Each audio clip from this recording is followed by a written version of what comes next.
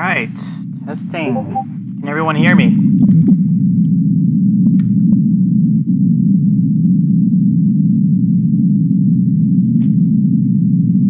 Alright, testing. Can everyone hear me?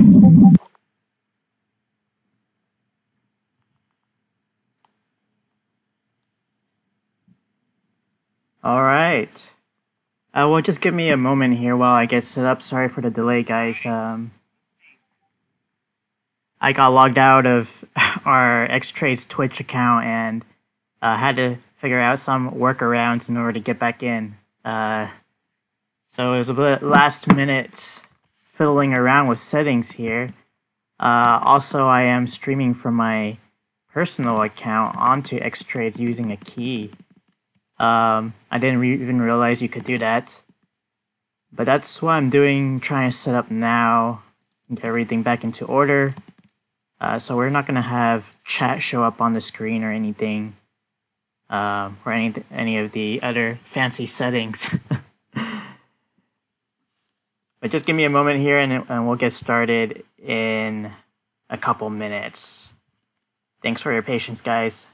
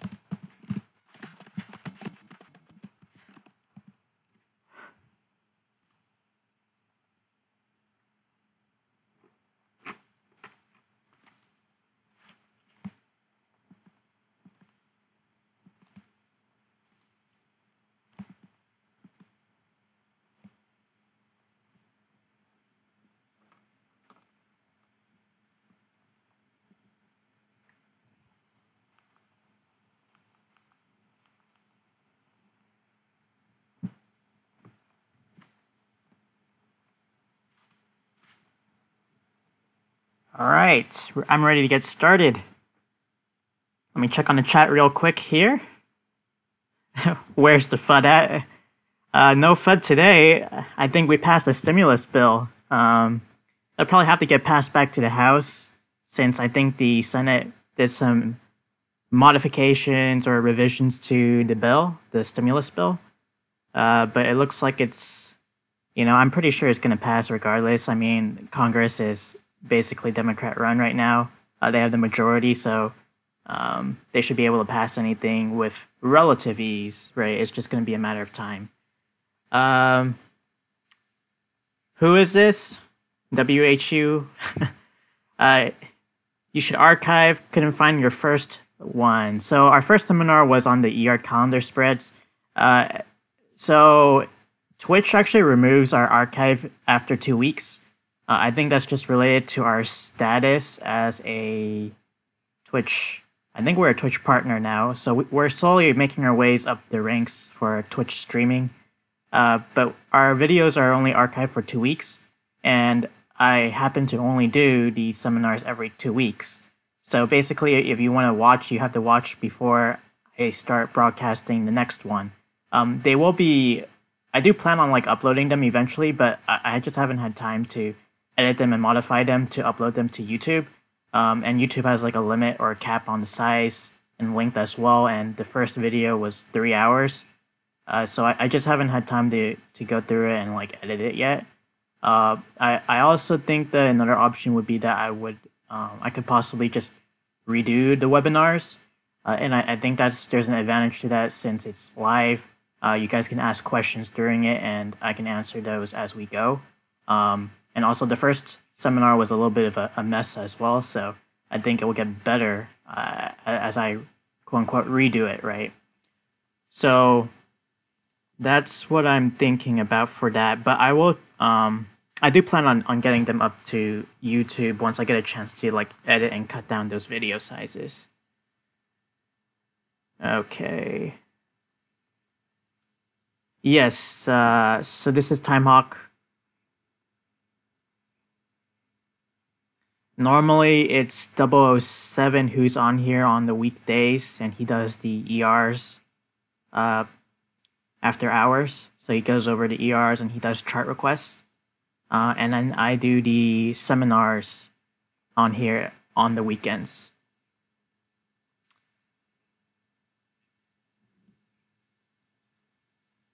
Oh, awesome. Thanks for the offer for the editing. I'll check up on that in a bit. No, actually, Prophet, the last seminar was also by me, but I know JTW helped out a lot in the chat.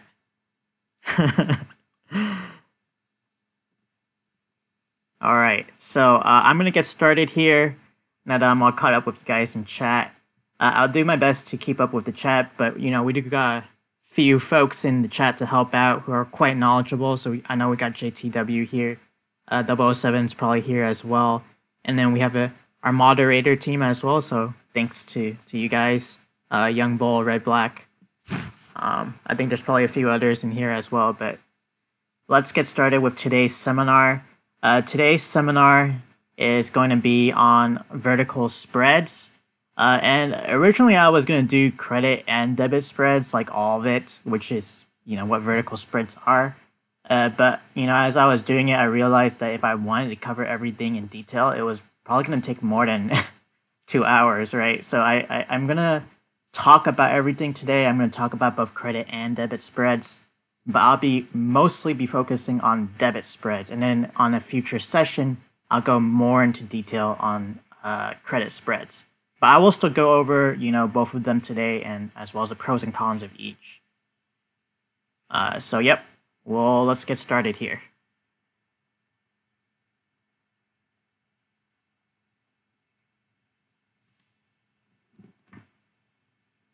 Oh, you just started following my alerts on, and I started moving into spreads.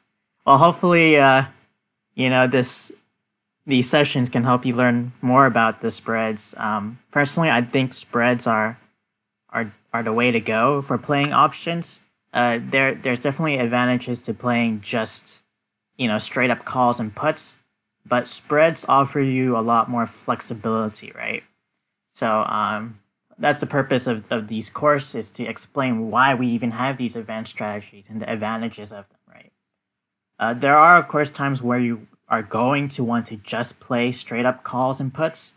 But, you know, having the strategies basically in your arsenal is going to easily give you more profitable trades over time, because you're going to be able to use different strategies depending on the market conditions, right? Okay. Anyways, introduction. Who am I? I'm Timehawk. I am a top analyst with Xtrades, which is our trading community. We run off of Discord right now, but we do have plans for a website. The website is actually already created and it is in beta. I think quite a few of our members have access to it. We also have our own mobile app where we push out alerts and notifications on the markets, on tickers to trade, etc. But our website is looking real sleek right now. It's an amazing website, and it's a great place to be able to share trade ideas, vote for people that you think are good, and I just think that, you know, if you need anybody to talk to about trading or learn more about trading, or to bounce ideas off of, or learn the tricks of the trade, you know, come and join us at Xtrades. The link is on here. I was going to paste it into the chat, but I actually don't have access to the chat since I'm streaming from my personal account right now.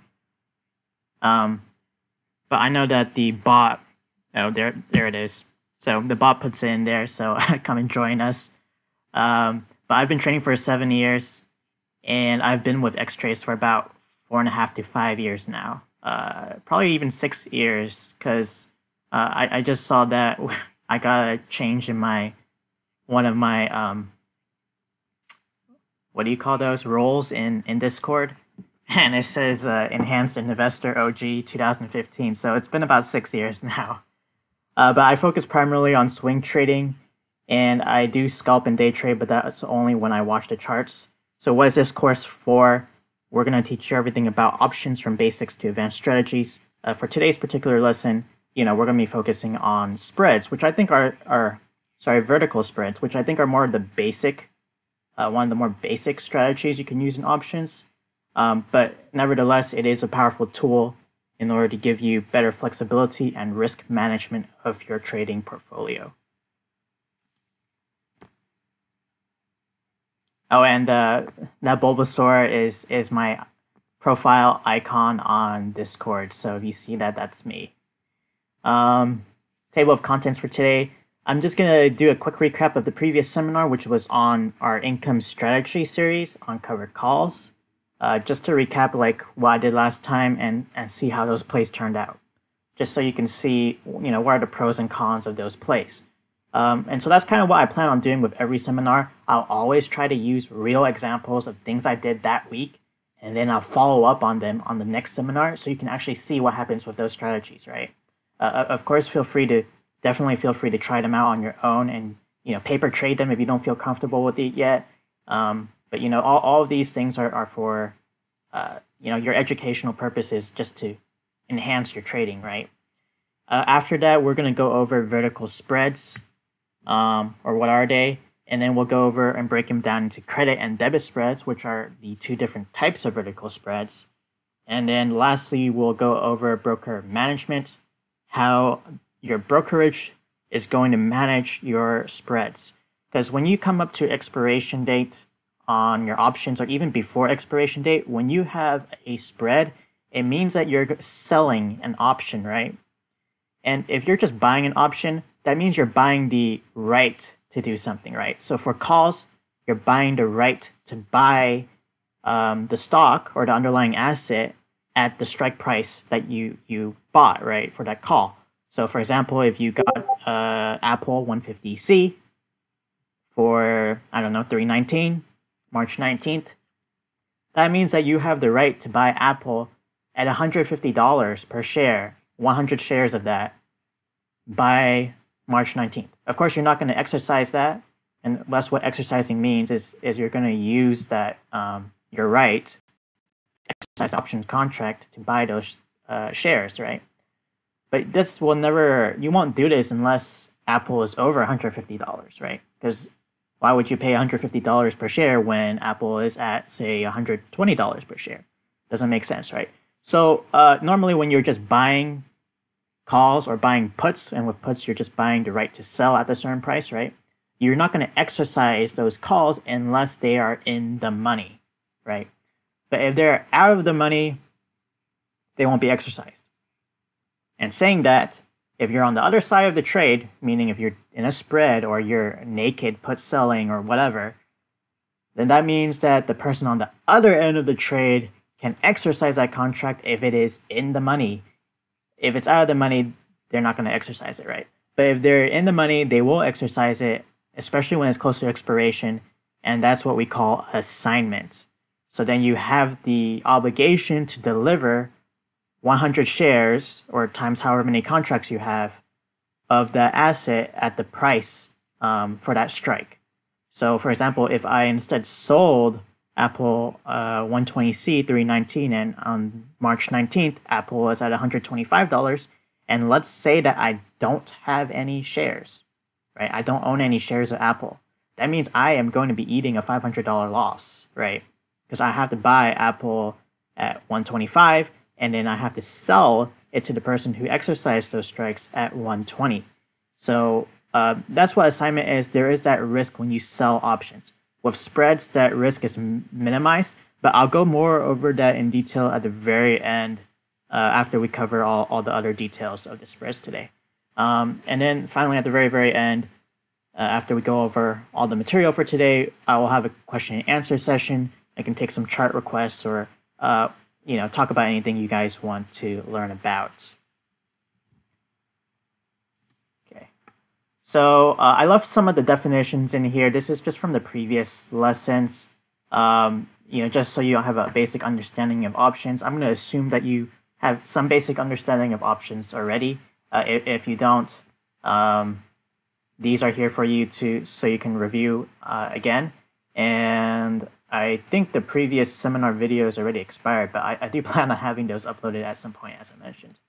So I'm just going to quickly skip through these. If you need to read them or want to know more about them, you can recheck the video again later, right?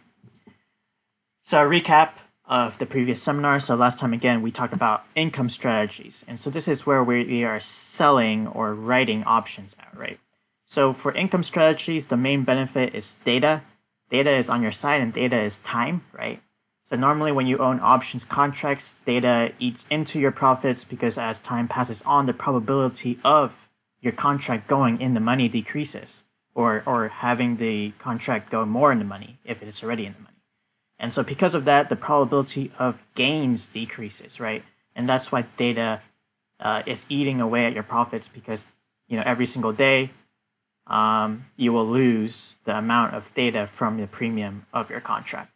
And actually, data is throughout the day. It will constantly decrease throughout the day, or it will eat your premium throughout the day. But data is the value that you would expect it to drop on a one-day basis. So that's what that variable is, right? So for income strategies, it's different because data is actually on your side because you're selling the contract. So we want time to burn away those contracts until it expires worthless, so we hit max profits, right? So the examples of those income strategies that we mentioned last time were covered calls, cash secured puts, credit spreads, and calendar spreads. We already talked about 2 of these now. We just need to talk about cash secured puts and credit spreads, which we will briefly go over credit spreads today. So last time we talked about covered calls. So for covered calls, it's a relatively safe play because you own 100 shares and then you're selling, or you own multiples of 100 shares and you're selling those contracts. So regardless of how the things turn out, you're at worst, if someone exercises those call contracts, you'll just lose your shares, but you're selling it at a higher price than what it was when you originally opened up your covered calls. So you're just limiting your profits, but you're minimizing your downside risk because now you have that extra premium to cover downside because you're selling those contracts. And I'll just go over the actual example I used last time. These are just some slides on data. Basically, data decay increases the closer you get to expiration, right? So we talked about this last time, so I'm going to skip over these slides again, but they are here for you to reference. So the actual example I used last time was EBON. So that was, or EBON. It's a crypto-related ticker. And actually, before I get into this, I'm going to check with the chat real quick to see if there's anything new.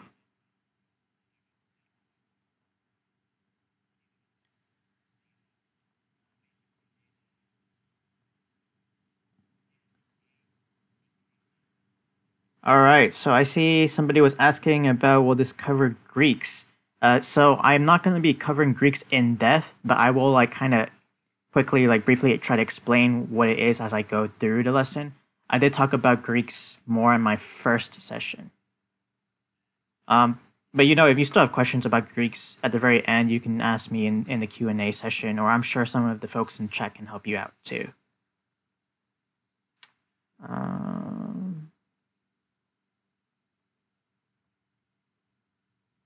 It's buffering a lot. I am streaming from a very potato laptop, so if it's I don't know if it's lagging or something, it might be that, but chances are it's probably more just from streaming in general. But yeah, I am on a potato laptop, so there's not really much I can do on my end. It's not like I have that much open. But hopefully that that resolves for you and doesn't buffer as much later. So okay, going to the example here on EBON. So this was a crypto-related ticker, and this lesson was on covered calls was 2 weeks ago. So during that time there was a lot of hype on crypto, right? BTC was hitting new highs. Bitcoin went up to 58,000, right? So and now I think it's sitting at about 48,000 last time I saw this morning, right? So it's scaled back quite a bit, and actually, you might notice that crypto and the regular stock markets have a high correlation. It didn't used to be that way, but now I notice that they pretty much follow each other. Anyways, eBond is in that crypto business. They're a little bit of a not proven company, so it's really a hype ticker. And just full disclosure, anything I mention in this seminar is, for educational purposes only. Not really a buy and sell recommendation. I will share what I'm doing, but it's just what I think, and do your own research, right? I took this play because I was betting on the crypto hype and not so much on the actual fundamentals of the company. Like, if the things happen that they are announcing work out, it could turn out a profit, right? But chances are this is just a big hype kind of ticker, right? And so I was just trying to play that. And at that time, I decided, it was worth risking a little bit. So I took 200 shares of it. And the price of that was, as you see here, $2,337 in this top box right here, right? So this was from two and a half weeks ago. That's when I took this play. So, and then I sold the March 19th, 15 calls, right? So this is what it means by covered call. It's covered because I own shares, and I sold these calls, which means I have to deliver these shares if it hits this strike and someone exercises it, right? So it cost me $2,300 to own these 200 shares. And I sold the $15 calls strike, and I gained about $750 for it, right? Because I sold these 15C of March 19th at $375 each, approximately. So I reduced my total cost of the play to $1,589, right? So at that time, when I did the lesson, I was green on this trade by about $266. So it was great at the time, right? Because at that time, crypto was still going up. So with the market downtrading, this play has turned quite red. But this covered call position helped to reduce my loss in the play overall. So if I had just owned instead, if I had been bullish and aggressive and I had just owned this 15 call strike, these 15 call strikes are pretty much worthless now, right? Because right now, eBond is trading at about $5 to $6. I think. Let's see, what does it say here? Okay, so it's trading at $5.40. So I took the screenshot this morning, and I have these 200 shares, and now they are worth $5.40. So the total value of the play is $1,222, right? So you see, I actually bought back these calls already because they were pretty much worthless. I think I bought them back for maybe like $50 each or something like that. So I already collected about $600, $700 of profit here on this. So if I hadn't done this and covered calls and then had instead owned calls, or if I had just owned shares, I would be a lot more red right now. I would be down $1,100. But instead, because I collected this premium and I covered it at about $100, I'm actually only down about maybe $300 to $400 instead of $1,100. So obviously the trade is still down. Not a great play, right? But the thing is, it's shares. If crypto pops up, I still have a chance to make profit, and I don't have a time limit on that, right? But, it was a risky trade. It didn't turn out, the best. But because I had a covered call position, my cost of the play is significantly reduced, and I didn't eat as much of a loss so far. If the stock goes back up, then I'll be fine. And I would have, reduced the cost of my play. This would have been pure profit, right? Because I sold these and I bought them back for less. So, that's the advantage of covered calls. And the reason, you might be wondering, why did we even go over covered calls 2 weeks ago? I don't know if you've noticed, but in the past 2 weeks or so, especially this past week, the markets have been moving down a lot. We had a pullback, right? And Nasdaq actually had a correction. It was over a 10% drop on Nasdaq. S&P 500 less. It was closer to like 5 or 6%, I think. So that's more of a pullback, right? But the reason why we went over these last time, these covered calls, is because they can help reduce your potential loss. We went over them last time because they give you additional downside protection. And in the event the stock goes up, you're saying that I am going to sell whatever stock you own. I'm going to sell it at this strike price, which is still above, right? Above what it is currently at. When you take those covered calls, you're going to be selling out of the money call strikes. So you're collecting this premium, right? In this case, it was $750 for me. If it goes up to this price, I have to sell at $15. But at that time, EBON was $12, right? I still would have profited an additional $280-ish per share. And I collected this premium of $750. So in reality, it would be like me selling it at, sorry, I forgot to divide this by 2. But I would be, it would be like I sold EBON at $18 if this went into the money. But if it didn't go to money, this acts as protection. So I got more downside protection. And that's why we went over covered calls last time, because, you have to be able to adapt to the situation in the market, be able to cover yourself, essentially, protect your profits, and still have the ability to earn in case of upside. So covered calls, excellent strategy to use. Better to use when it is in a neutral, bullish situation. So in reality, we still want this to uptrend. Ideal situation is the calls expire worthless at $15 exact on March 19th, because that means our shares went up by $2 something, and the calls expire at $0. And then we would collect that extra premium, right? And then we would just sell another strike, another further strike out. Say April 16th calls for 18C or something like that, right? But this is the point of cover calls. You just keep collecting that profit, and then you protect yourself from additional downside. Best to use it when we are in a neutral, slightly bullish situation. But if we, end up in some downside, it offers a little bit of protection as well. So I was protected on this up to about $7. We obviously went below that, so that's why this play is no longer profitable. But yeah, it did provide me with that extra additional protection, and I highly encourage you guys to take a look more at covered calls in the future if you guys need to. But hopefully everyone, survived this past week and are doing fine. I do think that, this bull market isn't over. It's just a lot of FUD right now about yields and everything like that. But at the same time, be careful about buying every bounce, because the markets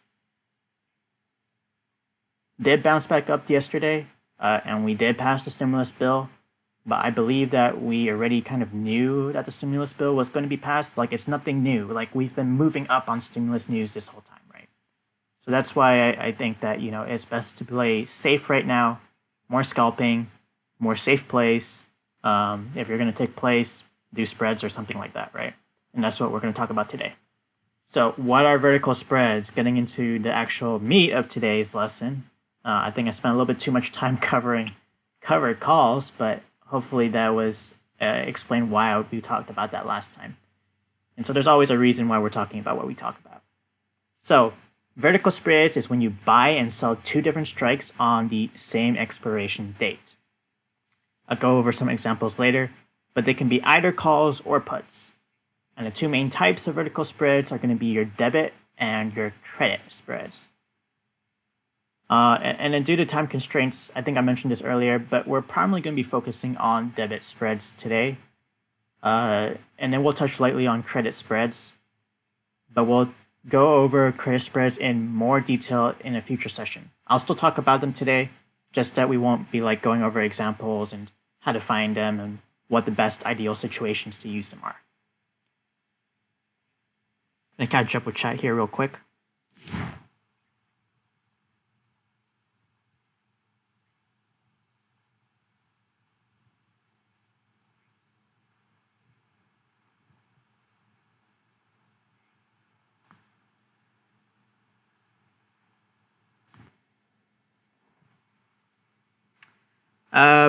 Okay, so just to add on to, I see there's some questions about like buying back or discussion about buying back and whatnot. I could have let it expire worthless, but what I did was I actually rolled it. So I bought it back at 100, about $100, so about $50 each, and then I actually sold a closer strike, right? So I was still feeling really, really bearish. And I was like, there's not that much value left in these 15 strikes. So I actually went and sold a closer dated, closer strike on the play. And that's why I actually closed that out. So in reality, in normal situation, most of the time you're probably just going to let it, go all the way to expiration and expire worthless because you collect the full premium on that. But for me, I decided to roll it closer to a closer strike and a closer expiration date. Because I felt like the premium on the 15C was basically already almost max profit, right? So that's what I did on that.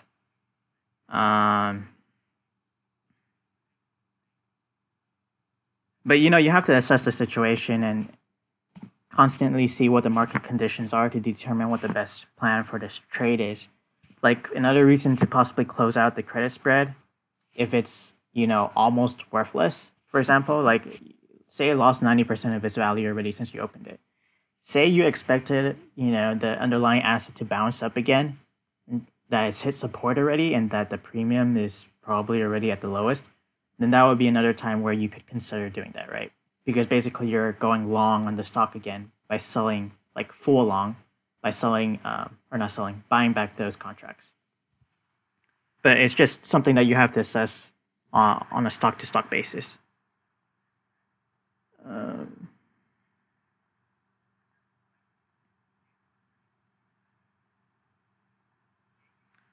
So on the high IV stuff, it's versus like a safe cover call would be selling calls on a slow mover because you just collect that premium, right? And that's a real income strategy.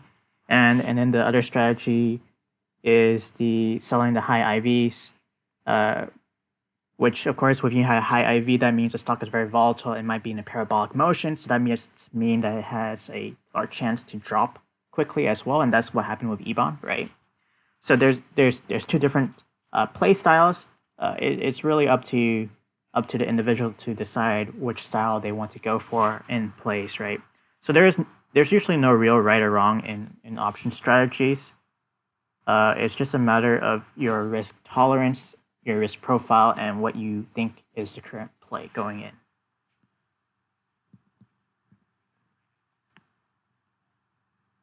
All right. Yes. So horizontal spreads are calendar spreads.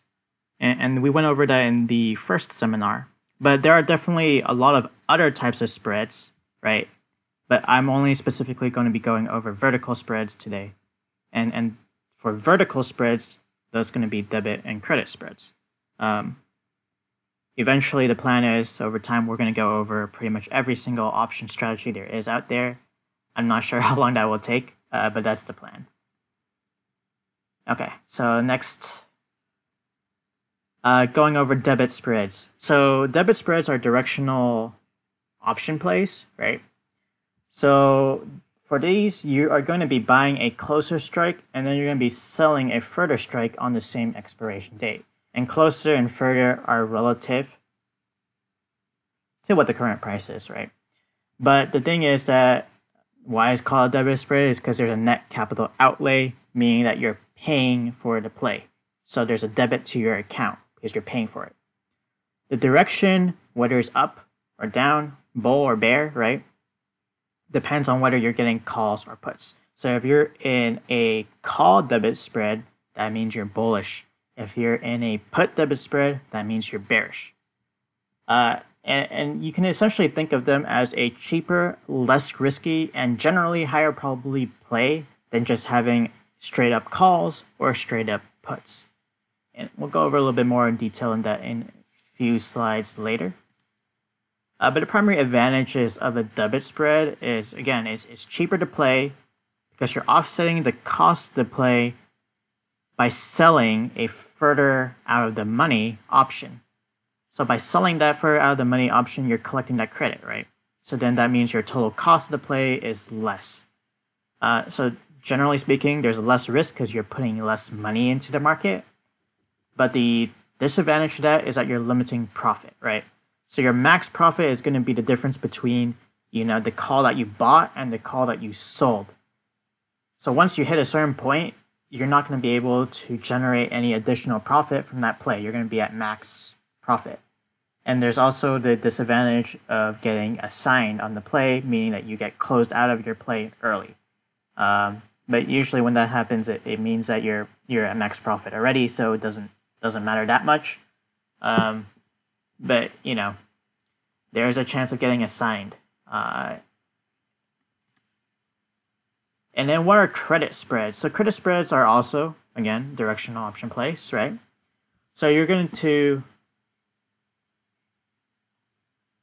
yep, this is right, buy the further strike, and you're going to sell the closest strike on the same expiration date. And this is where you're going to have a net capital inflow, or in other words, credit. So by buying the further strike is always going to be cheaper than the closer strike to the current price action, right? So that's going to be cheaper. And then you're going to sell the closer strike, and that closer strike is going to be worth more because there's a higher chance for it to go in the money. Or if it's already in the money, then there's a higher chance for it to continue to be more deep in the money, right? So because of that, you're going to have a net inflow of capital. So it's credit, so you're going to pick up that premium money. And basically it's the opposite of a debit spread, right? You're just playing the exact same thing, except you're on the opposite end now. So the direction is the same thing based on whether it's a call or a put, but it's flipped in regards to a debit spread. And this is a income-based strategy because theta actually works to your advantage if your spread is near or in the money. And so over time, you will see that the value of the spread decreases, meaning that the cost for you to buy back the credit, or essentially is buying back a debit spread, right? Because it's reverse, will be cheaper. So as time passes, the value of the spread decreases as long as it's out of the money, right? And then you'll collect that full premium that you have to pay back less, depending on what happens. So this is just a table of all those spreads explaining each of the different ones, and when you would use them or when I would use them. So I split them between calls and puts. So first off, we have our bull call debit spreads. So for this, it's basically like owning just calls, right? Except that you're limiting your risk. So you use this when you're bullish on an asset, but want to limit the capital outlay. So you want to limit the cost of it as well as the risk of the play. So you use this mostly when you are, quote, moderately bullish, right? Because if you're very bullish, so there's a lot of momentum in a particular asset and it's going up really fast, then usually you probably don't want to use a spread as much. Instead, you can just get calls, right? Because if it's moving up really quickly, you can capture the most benefit from just straight up calls. But if you're just moderately bullish, like maybe there's going to be some pullback or it's going to climb up, but it's going to be a little bit slower, and maybe take some time to do it, then a spread is to your advantage because it costs less, and you have the option that you sold to offset any downside risk of like data burning into your contracts. So the pros of it, again, cheap, well-defined risk. Cons, limit profit, right? Compared to just straight up calls. Data works against you still, but it's not as bad as just a straight up call. And then you can get assigned if someone executes or exercises the call that you sold. But again, this generally isn't a big deal because that means that your other play or the leg that you did buy is in the money, so you are green on the play regardless. Now we're going to talk about bear call credit spreads, right? So a call credit spread by its nature is bearish. I just put bull, bear. I like put the full name of these spreads in here, even though you won't see people normally call them like that. Just so everybody's clear on what they're called. But use these in high volatility situations when you are neutral bearish. And so the reason why you use them in high volatility situations is because when the IV is high, that means the premium is high. And so there are actually some situations where you can get ridiculous prices or premiums on those credit spreads you're selling. I remember back in January when GME was running up real crazy, there were some credit spreads that you could take where you would be able to get like 90% of the full width of that play. Like, so for example, like if it was GME 100 to 110 C, and you sold the 100 and you bought the 100 or 110, the max the max loss of that play is going to be $10, right? Because that's the width of your spread. And, because of the high volatility situation, all the premiums were very high and very close together. And because the spread was so wide, if you got lucky, you could get filled for, say, like, just for example, $9 out of 10. So you'd get $900 to take on a risk of paying out 10. So that means your max loss was $100. And if, GME closed below 109, you would be, anything else was extra. But yeah, in those high volatility situations, sometimes you can get really, really good deals essentially on selling these spreads, which is a credit spread. So the pros, again, for these strategies is the income strat. So theta is on your side, as usually your higher value call, which you are selling, is going to decrease in value faster than the call that you bought. And so that means that you're going to profit off of that data difference, right? And generally, there's a higher probability of success for credit spreads. And the cons to it is that usually there's a small credit or profit, and you can also get assigned on it. So usually for credit spreads, it's unusual to see those situations where you can get profit on something that is reasonable to play, right? Like a reasonable price target. Because you can always adjust your strikes until you find something that gives you a lot of credit, right? But then it's not as likely to play out or something like that, right? So compared to debit spreads, usually for credit spreads, it has a higher probability of success, but usually the gains relative is smaller. But it all balances out in the end, right? Debit and credit spreads are just two sides of the same coin. Really, the most important thing is when you take these plays is you're assessing the chart, you're seeing where support and resistance are, and that's why you take the play. And both of them are great strategies to use. So moving on to bear put debit spread. So this is the same thing as like a bull call debit spread, except that you're betting on downside. So you use it when bearish on an asset, but again, want to limit capital outlay or risk. Not going to go over the pros and cons because it's basically the same as a call debit spread. And then we have our bull put credit spreads. Why is it bullish? Because we're collecting premium value and we're hoping that the stock goes up, right? So we use it when we are neutral bullish on a stock in high volatility situations because we think that the stock is going to go up, so we're going to collect the full premium of the spread and we won't have to pay out on the spread, right? But same thing as the bear call credit spread, except again it's bullish, right? Because we're net selling on puts. So hopefully that wasn't too confusing. Might not have explained it that well. If you guys have questions, yeah, definitely feel free to ask.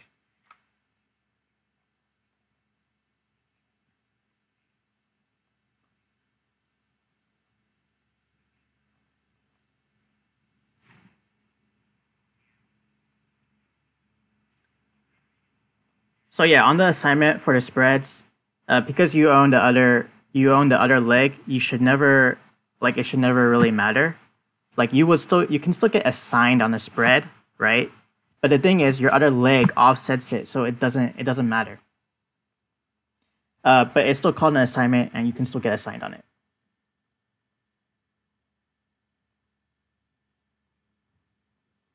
In the situation where you get assigned on a spread, I'll go over more over this later.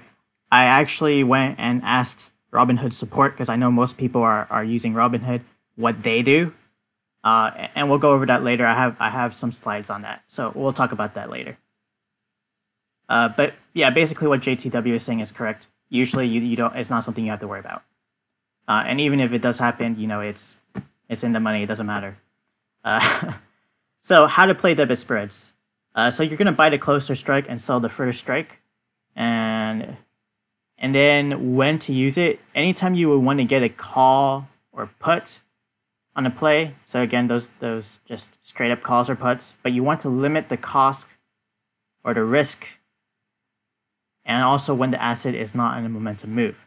Because if it is moving up real quick, real fast, usually that's a momentum play, and you're just going to want to play a call or a put, and you don't need to use a spread. And the other time you would use it is when you need to manage your portfolio with appropriate sizing and risk management in general.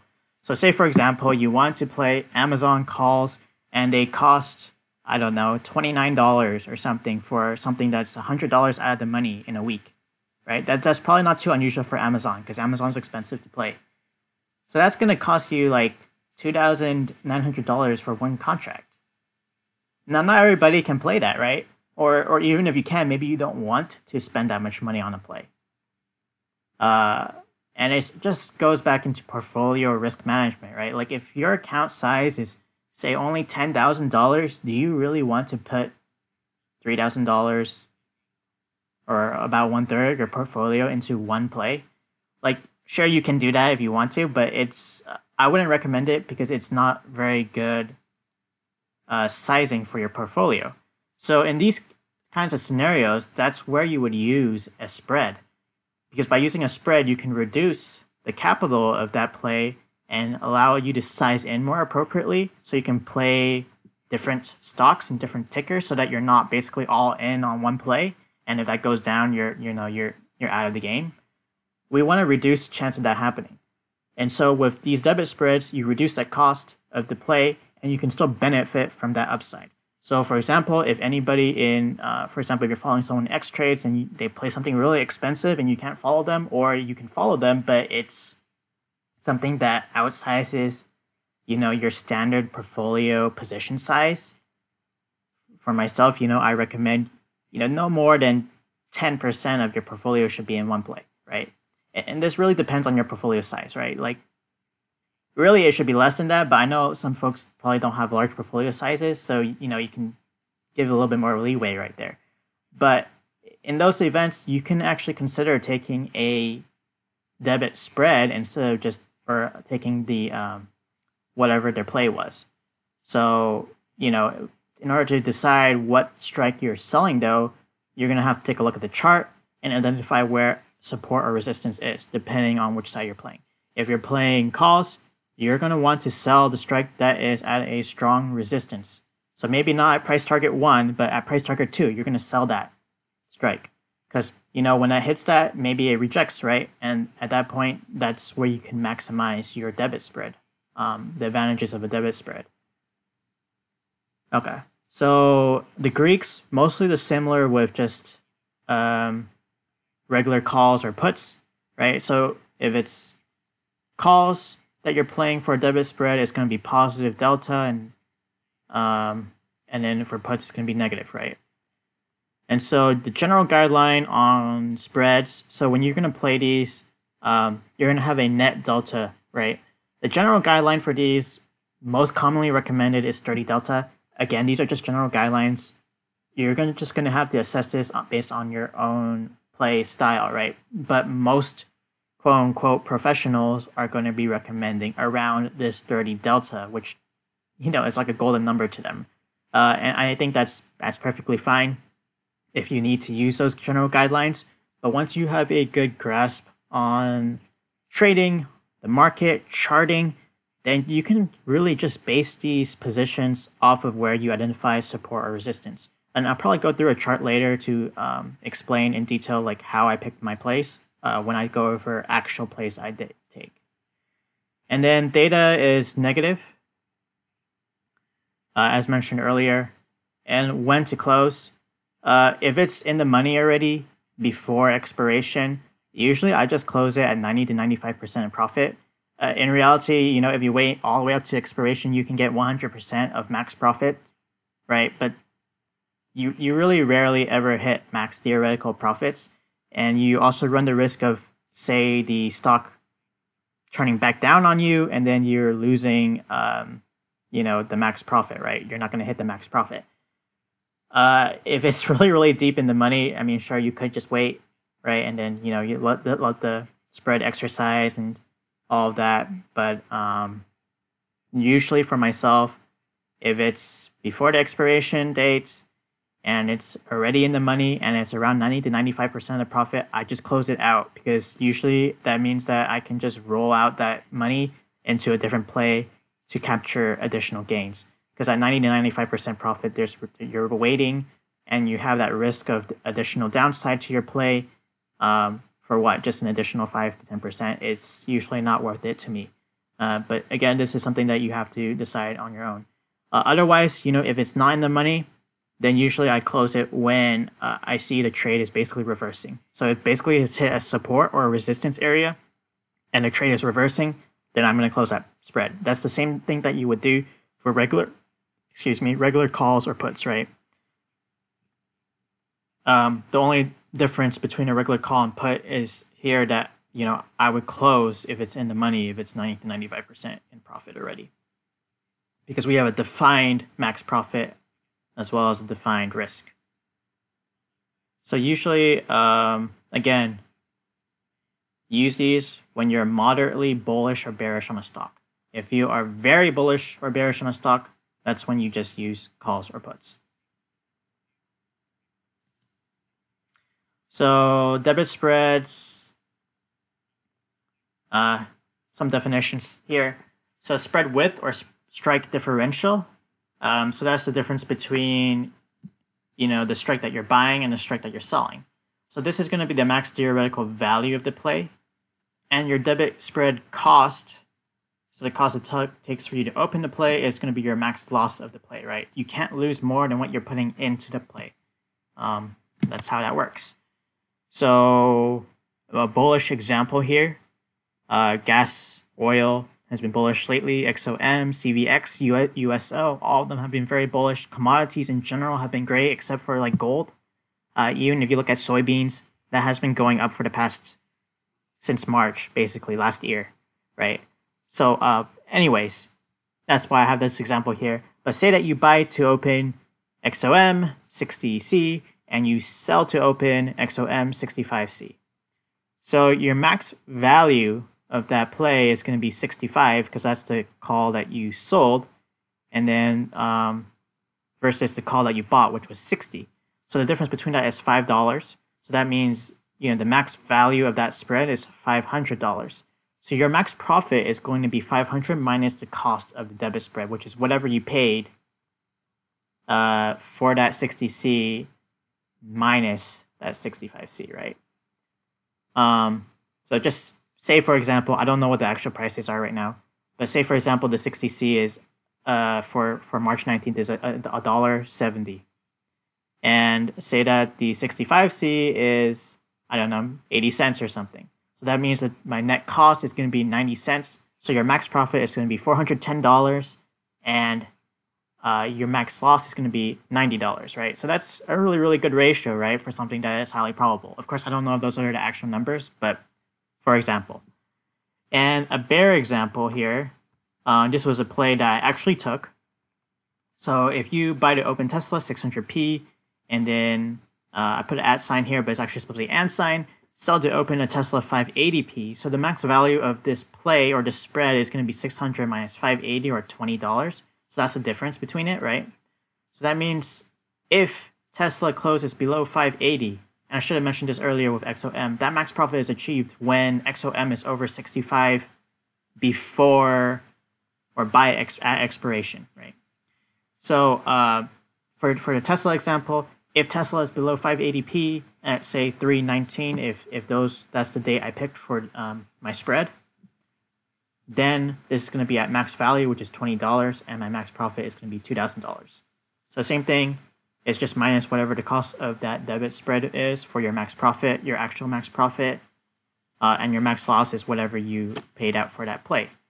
And so you might be wondering, why would I take a spread instead of just say instead of saying, for example, in Tesla here, why would I sell the open the 580p when I could just hold the 600p long, right? Like, what's the advantage of that? The real advantage here is because of, again, risk. So it costs less to play as well. And also, if, Tesla closes at exactly 580, at expiration, this play will be worth more, right? Because the 580, actually, if it closes at 580p, so it'll be worth, your 600p will be worth $20 or $2,000, right? If Tesla closes at 580 at expiration. But you have reduced the cost of that play by selling to open to 580p. So say that it costs $10 to get that 600p now, but you sold the 580p at $5, right? So it costs you $5 for the play instead of $10. So the difference is going to be in that profit is going to be 20 minus 10, which is $10, versus 20 minus 5, which is $15. So basically, in a situation where you are only moderately bearish, or you expect that the stock isn't going to go all the way down, you're always going to find for a bear debit spread, or like a put debit spread, you're always going to pick your sell to open at a support point that you don't think Tesla has a strong chance of passing, but maybe it'll pass it, right?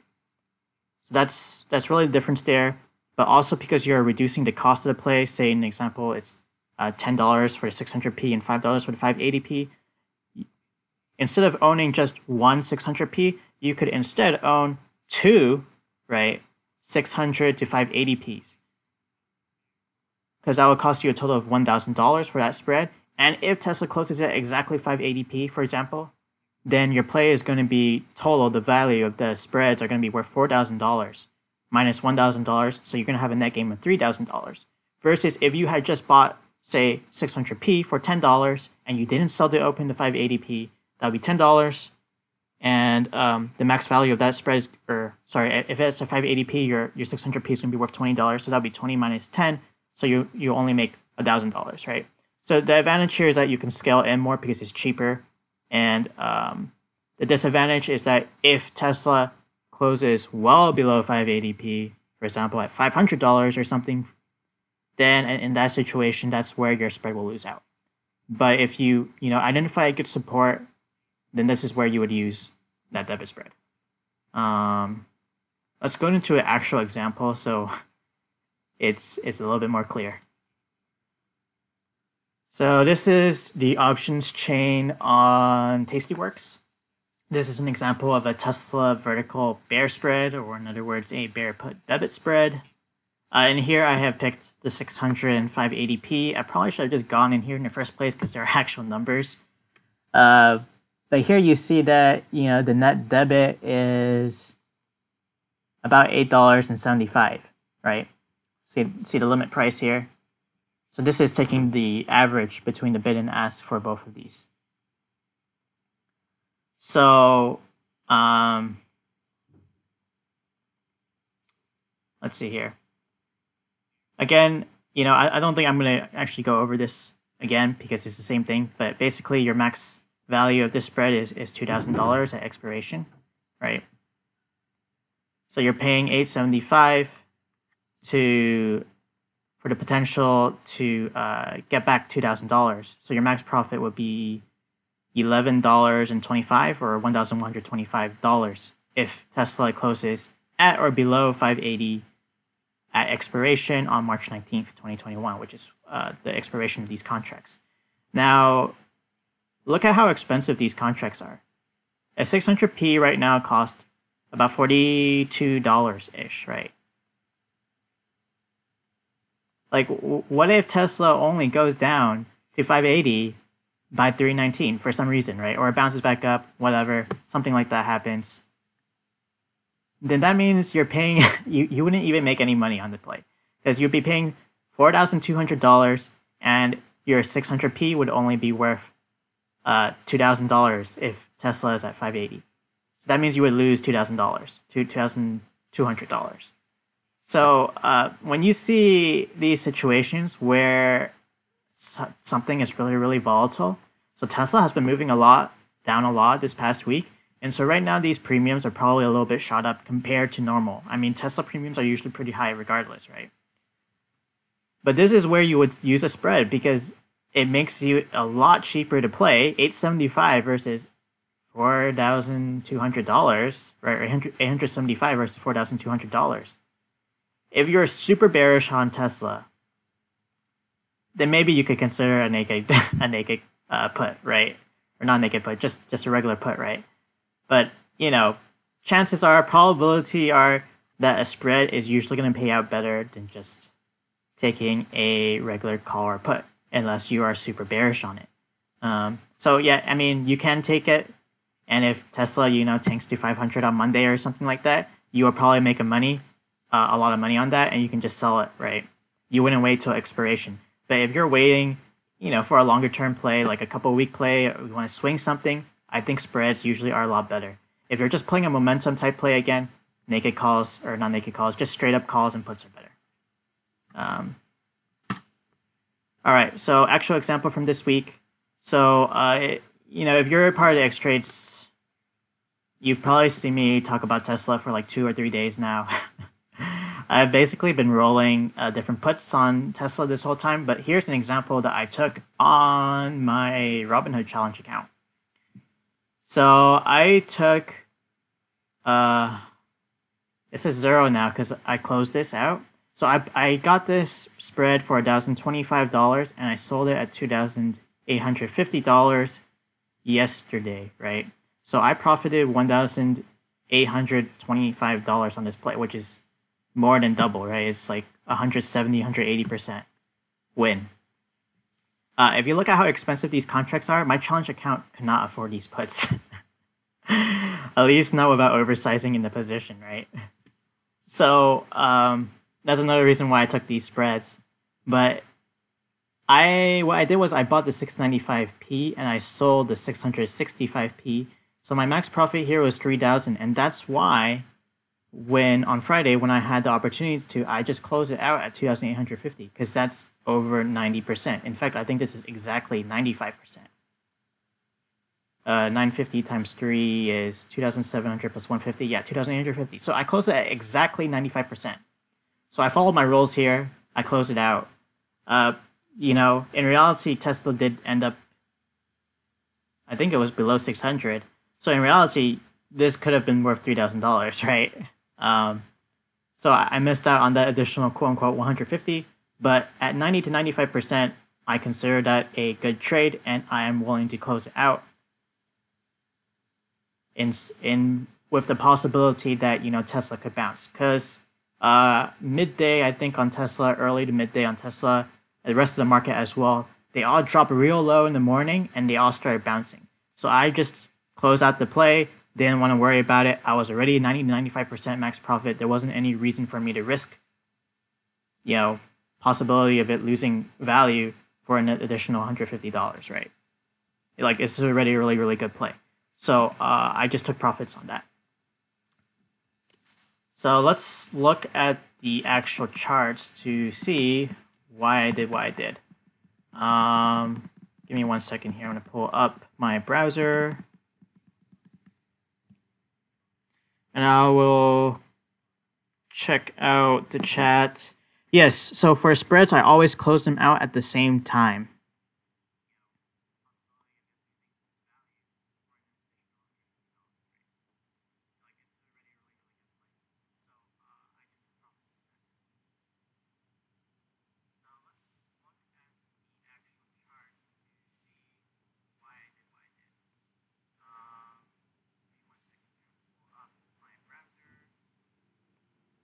I see that JTW and 007 have been pretty much covering the chat here, so thanks for all the help.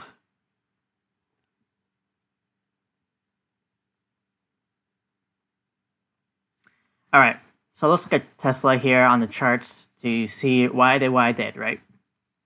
So you've probably all seen this chart already.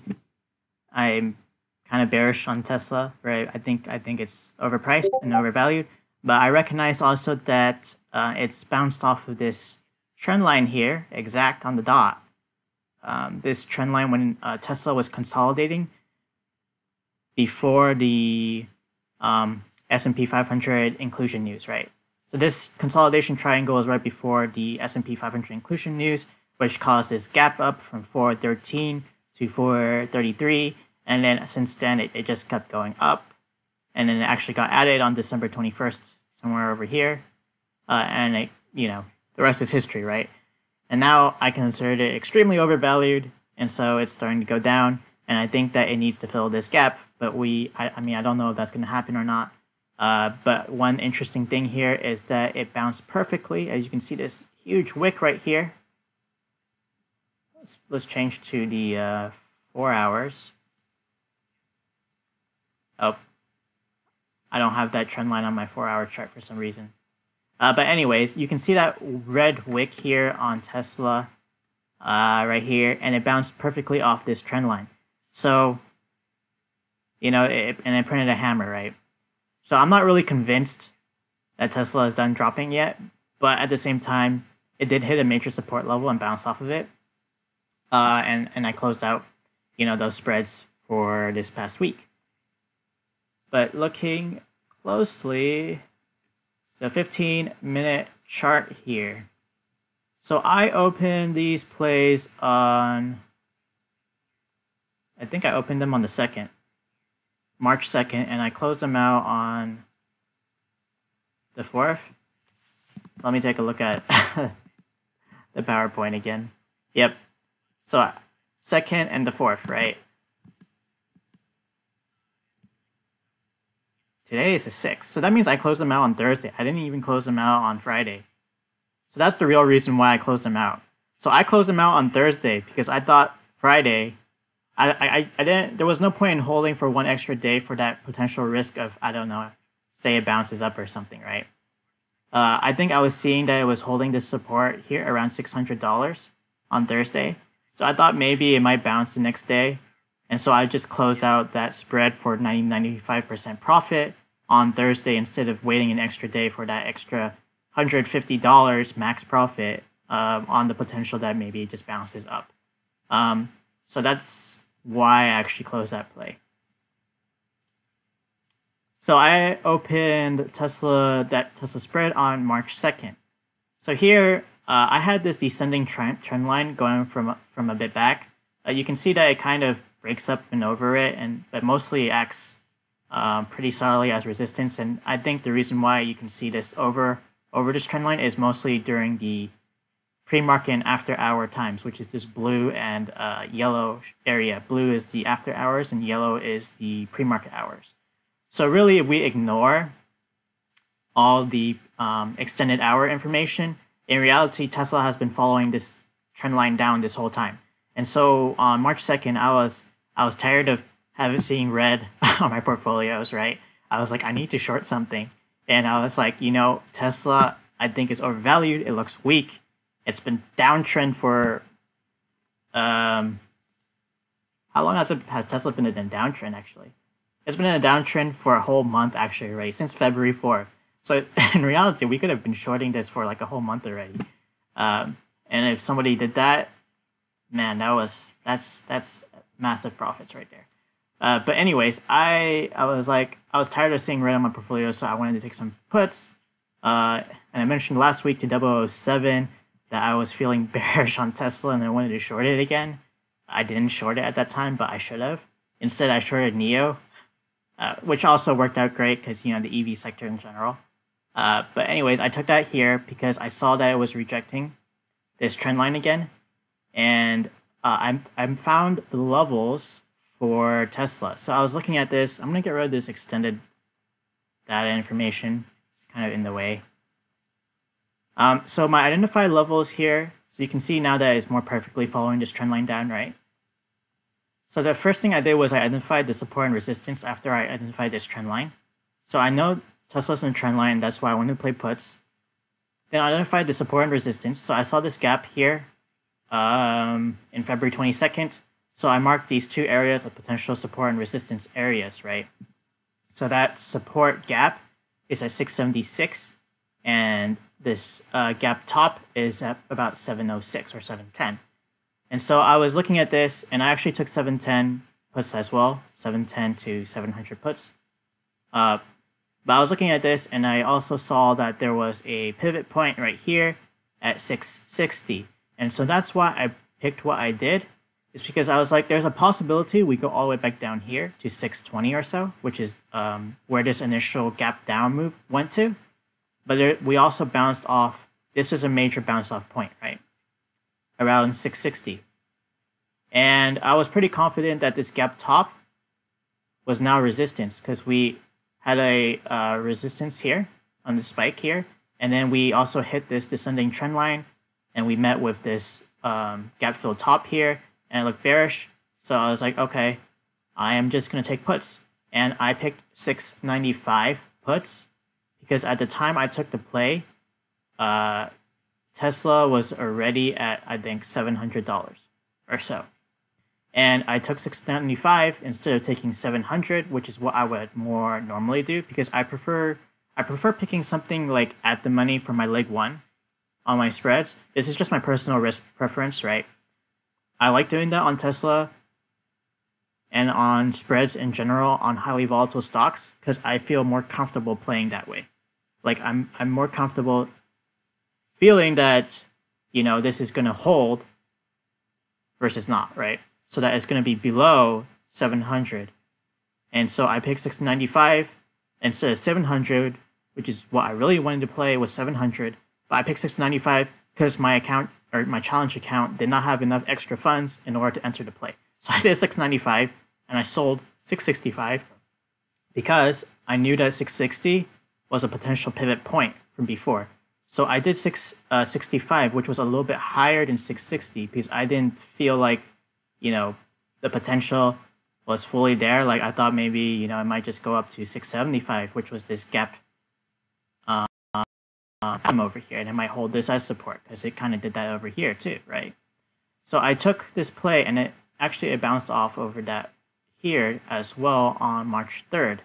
So on March 3rd, I was kind of like, man, maybe this bear play isn't going to work out as well as I thought. I was still in profits, obviously, because we moved like $20 down from where I entered the position. But I saw this starting to bounce up over here off of this gap bottom. And so that's why I picked 65, because it was near or in between my price target areas that I felt like Tesla had a good chance of bouncing at. And so that's why I took that play, and the rest is history. Once it broke under this pivot point, I was like, it's definitely going to 620. So my targets were 660 to 620, and I mentioned that in the options watch list. I also played this by taking March 19th put spreads, right? But for the purposes of the play that expired this week, at this point, once it broke down to 660, basically that play was already almost max profit, right? If you had waited until expiration, as long as this was below 665, that play would have been worth $3,000. But I just took profits on March 4th instead of waiting an extra day, because I felt that maybe it might bounce from this 620, 600 level in a strong Friday reversal. And we did see a reversal on Friday, but it wasn't until after it had dropped even more. If you look at the regular markets, this is my crypto watch list, and you go back to my stock watch list here. If you look at the regular markets, you will see that both the S&P 500 as well as Nasdaq closed green on the day. So, I mean, they all had this drop, but both the S&P 500 as well as Nasdaq closed green on the day. That's what I thought was going to happen with Tesla as well, as that it was going to close higher. But Tesla actually closed red, like down 3% versus the rest of the market, which is most of the market is closing green on the day. So it experienced the same trend, but it was definitely more bearish. And this is why I am still holding put spreads on Tesla for March 19th, because it looks so much weaker compared to the rest of the market. And, full disclosure, I do have ARK calls as well. I haven't been posting much about it because those plays are practically dead. But basically, this Tesla put spread is my hedge against my ARK holdings. So that's what I'm doing here, because ARK holds a ridiculous amount of Tesla. 9.99% the last time I checked. It used to be over 10% actually, but because Tesla dropped so much in value, it's only 9.99% right now, which is their largest holding. So that's why I'm shorting Tesla, because it looks weak compared to the rest of the market. It is considered what I consider overvalued, my opinion, right? But yeah, that's why I did and how I picked it. Now, looking further, if I were to play another put spread on Tesla, I would be looking for it to reject from this level right here, about 605 to 610. Right, we have a pivot point right here. We see it bounce over here before off this level. And remember, support and resistance lines are always more like zones, right? It's not exact, right? You have to have some leeway. So that's what we're looking at here is a rejection of 610 for further downside. You see that it kind of, these candles over here are basically poking at this level, but it doesn't want to break out this level yet. And so this is what I would be looking for additional further downside. If we don't break over this level, then I can see a high probability that we're going to retest this level right here, which is 540. So if I were to play a put spread and I saw rejection here at 610 or so, I'd probably play something like 610 to 540, right? Or if you were more aggressive, you could do something cheaper, which would be like 560, which is another resistance, or maybe you could use the VWAP, which is about 580, and then you would sell the 540p. Or if you wanted to be more conservative again, you can go a little bit higher, like 550, or even this pivot point right here, where this where we had this engulfing bullish candle, right? So you could instead pick, 550, and you can sell, or not sell, you can buy 580p, sell 550p, or something like that. And watch out for this 565 line to see if it acts as a potential resistance, right? But really, we're looking at this trend line here. I think that's the real reason why we bounced. We hit this trend line, we bounced off of it. This is also the pivot point, the pivot high right here, is what I am looking for next. But yeah, I got some really, really aggressive put spreads. I picked 450 to 400p, I think, on Tesla. And there's a reason for that, and I'm going to talk about that now in the next slide.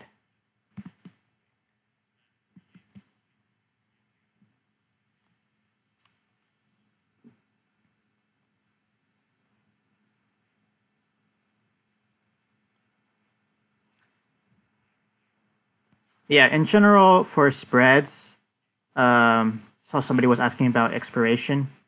Usually your expiration, you're just going to pick it based on what you expect from the chart, right? That's how I play it. And then on top of that, I always add time to the play. So like, why did I pick March 19th? Because based on this trend, Tesla could easily just plunge to the depths in a week instead of 2 weeks, right? Like, based on how it's been moving, right? That's because I'm just giving myself additional insurance or time for this play to play out in case it doesn't go 100% my way. Maybe it bounces up and then it goes down or something like that. Like, giving myself time will allow me to more easily play that.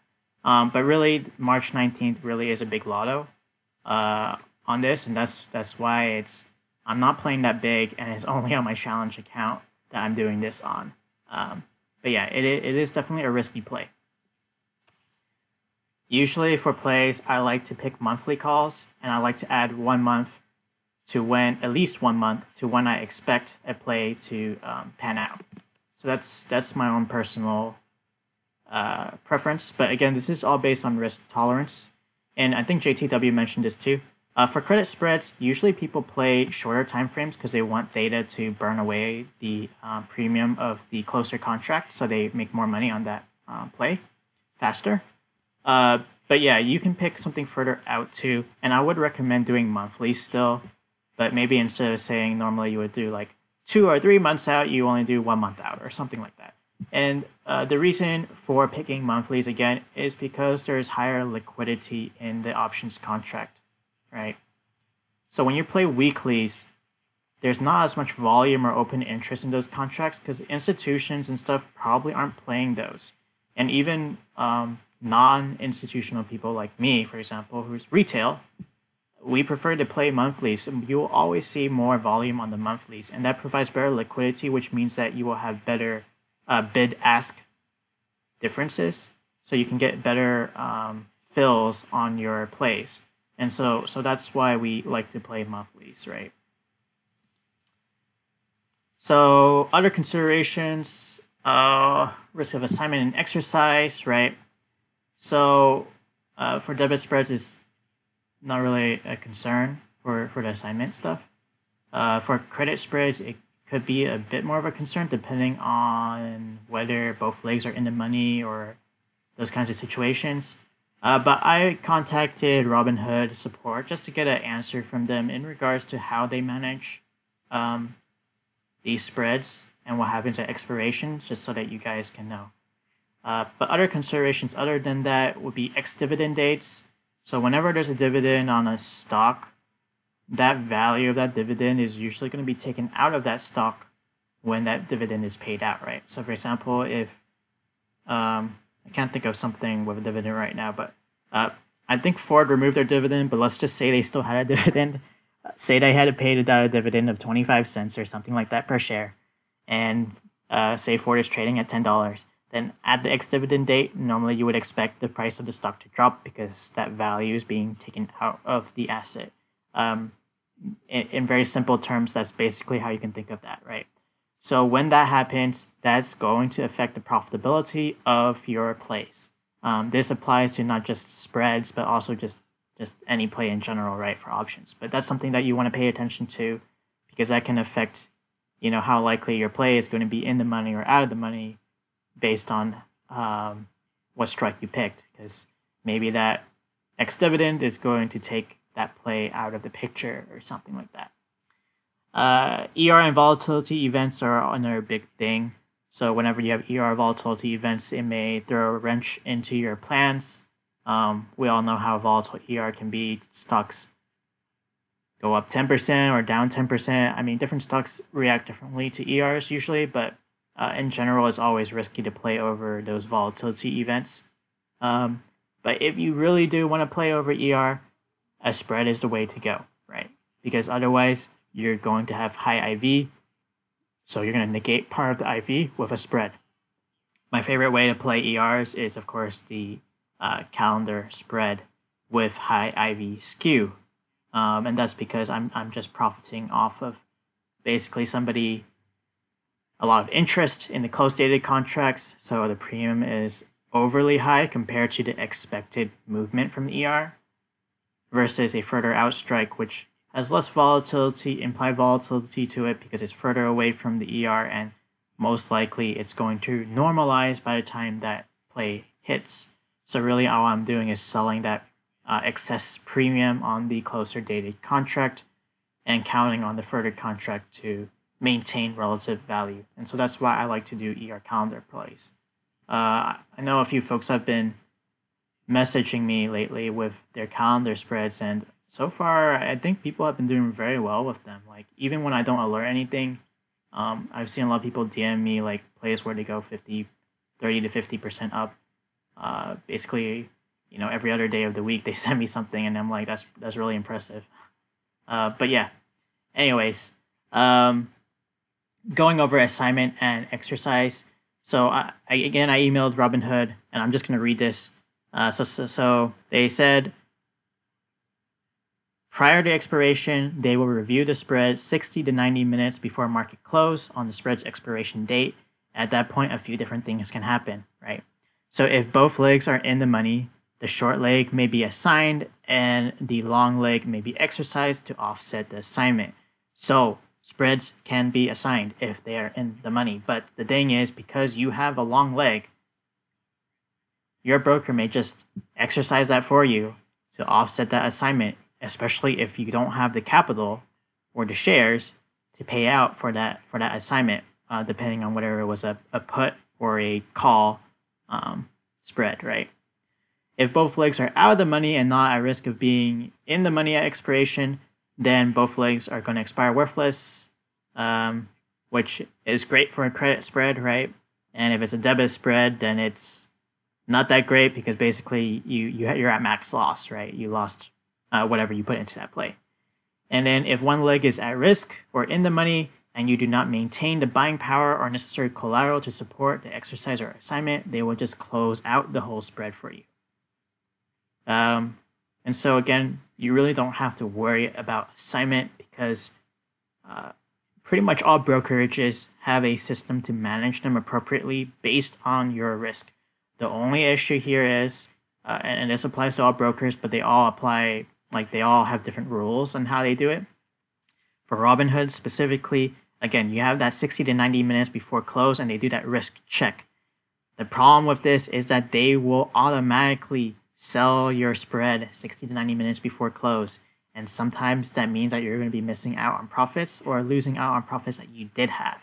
I can give you a good example for myself. For example, I had a calendar spread on, I forgot what it was. I think it was Chewy, but I had a calendar spread a while back last year, and it wasn't in the money. It was they were both out of the money, right? The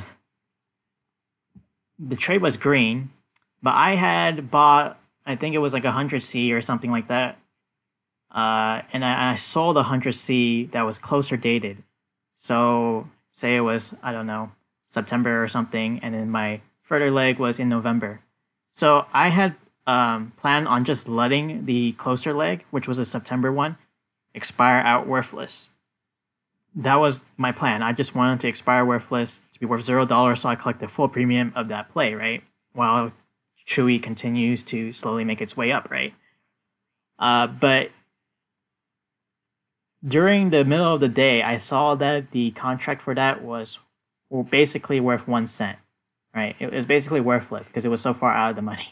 And I originally sold it for, I think, like maybe 35 to 40 cents, somewhere around there. So it's not like I made a lot from it. It was just like $35 for the contract, but it was a way for me to offset my calendar spread cost, right? My longer leap, right? So, I was like, I'm already in green and I can close it out now. But then I looked at the bid-ask spread and they only do it in increments of 5 cents. So basically, I had to either buy back the contract at 0 cents and no one's going to sell it at 0 cents. Or I had to buy it at 5 cents. So I was like, whatever, I'm just going to let it expire worthless instead of try to close it out at 1 cent because I can't close it out at 1 cent because they have a minimum increment of 5 cents. So with that said, I just waited throughout the day, and it turned out at the end of the day, basically this risk check happened.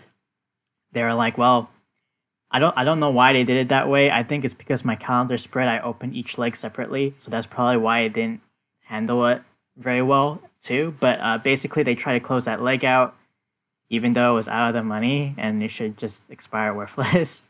But they closed it out and they bought it back at 9 cents, and I was just livid because I was like, basically I lost out on $4, which is not a big deal, right? But I was just like, dude, why didn't you just let it expire worthless? Why did you have to buy it back?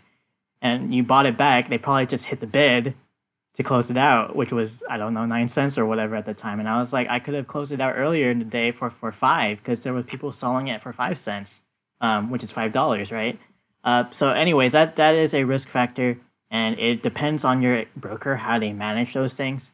But that's also why if you have the chance to close out a spread, it's deep in the money or whatever, this is why I close it out at 90-95% now, because I don't want to risk the chance that Robinhood automatically decides on their own how to sell my spread or exercise it or something like that, and they give me a worse price than what I could have gotten, right? That's why I do that now. Whenever I hit 95% of max profits on debit spreads, I will close it out because of this experience. I don't want to experience that again and lose out on profits. I'm not really too mad about it because, it was a green trade, right? I sold at 30 something cents and then it bought back at 9 cents. But the thing is, if you had a lot of contracts or something like that, it could add up over time, right? Or if for other plays that are more expensive, that could be a detriment to your portfolio. But just something I want you guys to be aware about on how that works. Specifically for Robinhood here, other brokers have similar risk assessments, and they will decide they all have their own rules on how they do that, right? But this is generally how most brokerages handle it. Okay, gonna catch up with chat real quick here.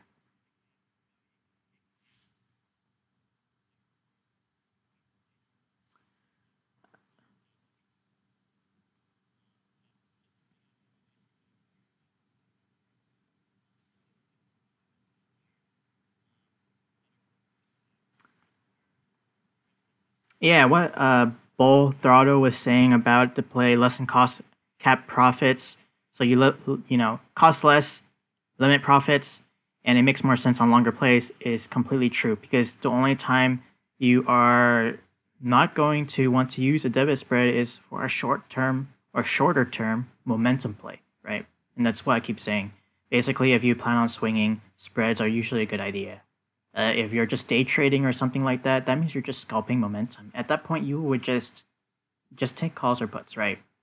Of course, if you want to be less risky, you can still make it a spread. You'll still make money.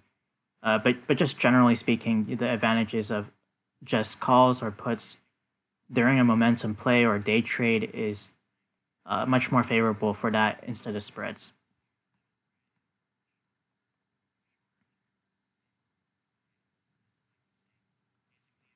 And I saw somebody ask me why 695 and 665 for my strikes. A lot of that has to do with the size of my portfolio on that challenge account. So it would have been more expensive for me to play 660. Also, I saw that there was potential that it could bounce before hitting 660. And that's just why I picked that. But it's really just a matter of risk tolerance. Like, for example, usually when I have price targets set up on my screen, say that, I don't know, say I think Apple is going up to 150C or something, I'm not going to pick 150C for my spread, like my sell. I usually pick something a little bit closer, like a closer price target that I have, because I don't know for a fact if if Apple is going all the way up to 150. Like maybe there was previous resistance there, but maybe it doesn't go all the way. And so this is just a matter of risk tolerance, right? So I usually pick something one strike in or a closer price target level that I feel comfortable with. And this is just for me to manage my risk.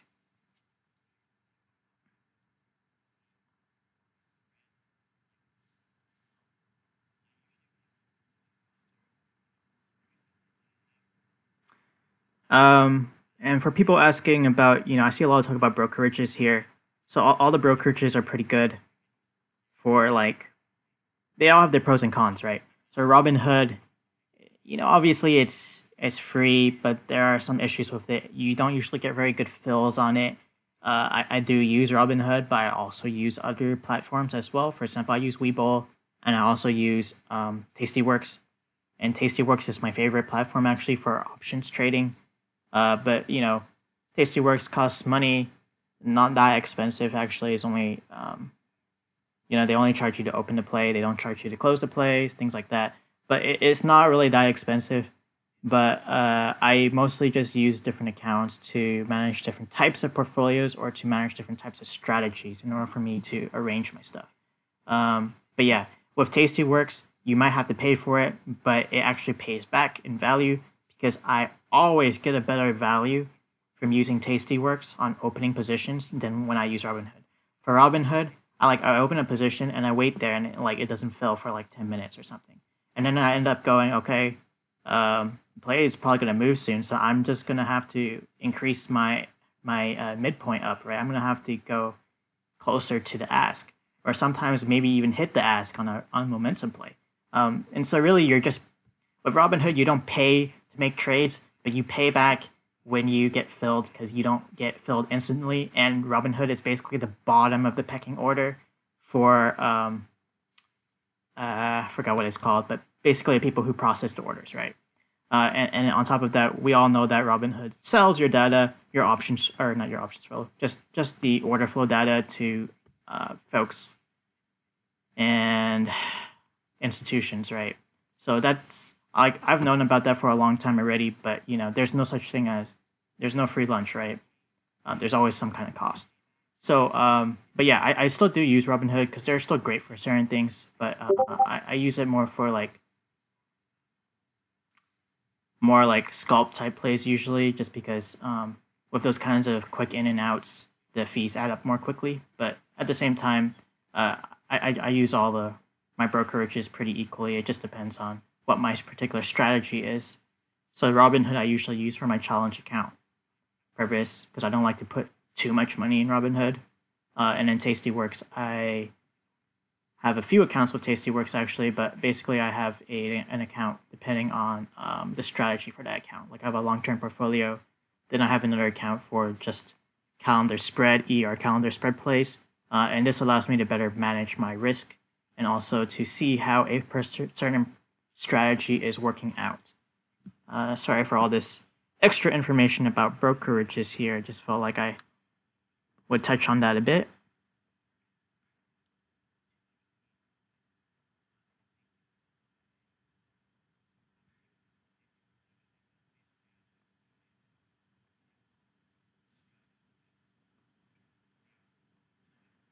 Is it worth setting lowball ask for the spread? Yes. I see 007 and JTW both agree with that. And I definitely agree with that because sometimes you do get those crazy good fills. And basically, it increases the probability of success of the play significantly, right? And it does happen. So I always put lowball bids in there. It's the same thing with crypto, actually. If anybody spending crypto and you've probably seen or heard of Ethereum flash crash or whatever back in like the older days of crypto trading, and ever since that happened I always have a lowball bid of a dollar or a cent or whatever on Bitcoin and Ethereum because I was like, man, these guys got filled for cheap at I forgot how low it got actually on the Ethereum flash crash. But it got really low, and then it basically bounced right back up. And the reason why it got that low is just because of low liquidity. And then, people's stop losses hit, right? But then it instantly bounced back up, and those people made, thousands, if not more than that, right? Instantly.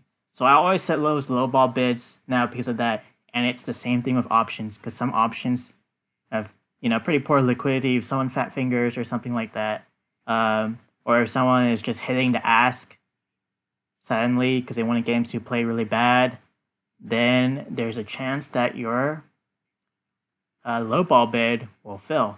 And so that's definitely always do that, right? Set those limits when you buy. For max profit on spreads, yes, you do want the sold leg to.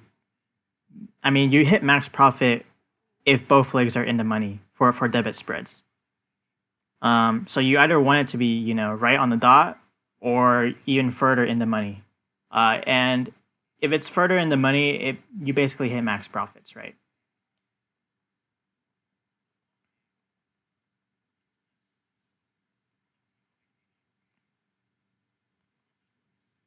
So the biggest hurdle for a beginner into spreads is the requirement for a margin account. That is a point there. So that's why but on Robinhood, which is what I think a lot of beginner traders use, it pretty much starts off as a margin account. I don't think they even ask you. Most people don't even know what a cash account is until they realize that there's another service called the Weeple, and it asks you if you want to do a cash account or a margin account. You can actually go cash on Robinhood as well, but you have to specifically ask them to disable margin. But yes, I assume most people have access to a margin account because it's pretty easy to apply for and get these days compared to before. Before, it used to be a lot harder to get these margin accounts. Now you need a lot less to open one, and of course, Robinhood automatically gives you one. Do you plan time to spend? Or sorry, I read that backwards. Do you plan on to spend time on how and when we close / stop spreads when it's not going the way we anticipated? Say, for example, simple calls, we can have 30% as stop loss. Do you have any guidelines for spreads? So, good question. So, when a spread doesn't go your way, right? And I'm going to answer this question real quick, and then I'm going to move on with the presentation because I actually do have some other things I want to talk about as well. So for expiration, sorry, not expiration, for stop loss when a call doesn't go your way, usually I don't really like to set percentages. I like to base it off of the chart, and you can set percentages, but usually the time I set percentages is when my call is already in the money, or not in the money, but it's green on the play, right? So if any of you are on the crypto server as well, you're probably quite familiar with the fact that when your play goes green, usually you like to set your stop loss above, like in the green. Like basically once your play is green, especially if you're trading leverage, right? Because the value of your play, can instantly go against you in a small move when you're leveraged, right? So we usually like to set that stop loss in the green. And so that's what I do with my plays as well. My personal rules for credit spreads, not credit spreads, debit spreads is again 90 to 95% if it's in the money, right? That's when I like to close. But if that's not the case, right? If it's just up, say, it goes up, say 50% or something, I would usually consider closing out, right? Especially if it's at a resistance, if it's a bull spread or a call spread, right? So my rule for that, though, is if the play is green, say it goes up 50% or more than 50%, say it goes up 80%, my rule is if it pulls back half of what it's gained, at that point, that's where I would stop out. So you can consider doing a trailing stop loss, essentially, right? So for myself, this rule applies to just basic calls and puts as well, not just spreads, and it's usually where I apply this rule. If my play goes up 100%, always sell half, right? You're really familiar with that rule because Guru always talks about it. But my other rule is that, if I hold runners, right, they're up 100%. If it retraces back 50% of the value from its peak, that's also when I sell out. So for example, if it goes up 200%, for example, and it goes all the way back down to 100%, I will stop out there, no matter what. It doesn't matter if I feel how I feel about the play. It's just how I manage that risk, right? And the only reason why I set that rule is because I've had times where I was like, it goes back 100%, down to 100% from being up more than 200%, for example. And I think like, oh, it's just dipping, it's going to go up again, whatever, that kind of psychology, right? In my early days of trading, I was very susceptible to this. Now, when something goes up a lot, you get euphoric. And that's true for everybody, right? We learn to manage those emotions over time. And then it ended up going down from 100% up to down 50% up, and I'm like, oh, it's back close to that first support where I first bought in or something, and then it just keeps going down, and it ends up being a red play when it was originally up, say 200%, for example. And this happened a lot for me when I was starting out, and that's why I have this rule now where basically, if it's over 100% for just calls or puts, anytime it retraces back 50% of the gains, I am going to have a trailing stop loss there, and I will stop out. That's it. No more. I'm out of the play. It doesn't matter if it goes up after that, but I am going to close the trade green. I am not going to risk it going red. And really, any green trade is a good trade, right? We all know that. Like, even if you're only going up 1% a day, if you think about it, 1% a day for, I don't know, 100 days is more than 100% because it's compounding. But anyways, you basically, a green trade is good, and that's why we have those rules. For spreads specifically, though, because you can't go over a certain percentage, usually what I do is I will assess it on option strat, right? This is how I assess plays. So you'll see here option strat, one of my favorite tools to use, right? So say that I'm getting a bear put spread right here, and say it's Tesla because that's what I've been talking about today, and say that I got March 19th Tesla put spread, and say that we're getting 600 to I think I'm doing this backwards, 600 to 580p. Okay, so the way I assess this here is basically based on this table, right? You can change this here to percent of entry cost, and that's what you would use if you wanted to assess that based on a percentage. So for myself, the way I assess this is basically if you know, I'm getting close to max profit, which is $1,050 on this play. So if I hit 95%, that's when I would close. So 950, I would close that here, right? So over time, your profit profile changes, right? Because there's the factor of theta. Also, other factors to think about would be IV, right? But we can't control that, so that's not something that we can assess from a top-down level. We just have to assess that on a day-to-day basis.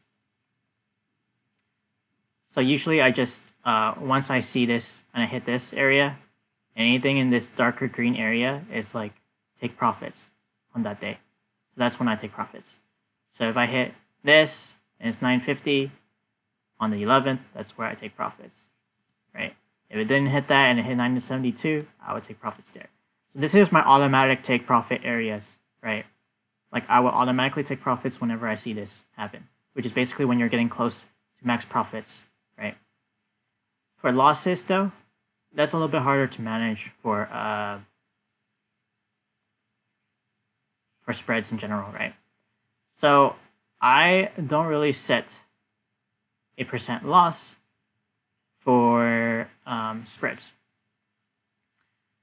And I don't do that for calls or puts either. In general, I don't set rules for myself for stopping out based on the profit loss of the play.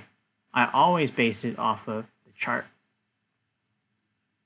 The only exception to this is if I am very close to expiration. If I am very close to expiration, I will consider closing out the play because there is not enough time for the play to recover, regardless of what I think on the chart, right? So if I'm playing, for example, April 16th or something like that, then if it's 2 weeks out, say April 1st, this is starting when I would start considering, hey, maybe I need to roll out my play or close out this play at a loss if I don't have faith in the play anymore, right? Usually I go up to 2 to 1 weeks before the expiration, depending on what the charts say, right? So, for example, for Tesla here, say that I'm in a bear spread, right? Or a put debit spread. This line right here is a major support zone area for me. Why? This is a 0.5 retrace from the run of S&P 500 inclusion news, right? So this is before S&P 500 inclusion, and this is the peak of S&P 500 inclusion news. So this was the 50% of that play, and that's why I have this line here for this fib.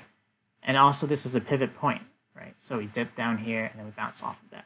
So I think that there's a good chance that this area would act as support, and you see it lined up perfectly with this trend line here, right? So if I was playing put spreads and I saw it bounce off of here, that's probably where I would close out my play, right? Because it already bounced off here, actually.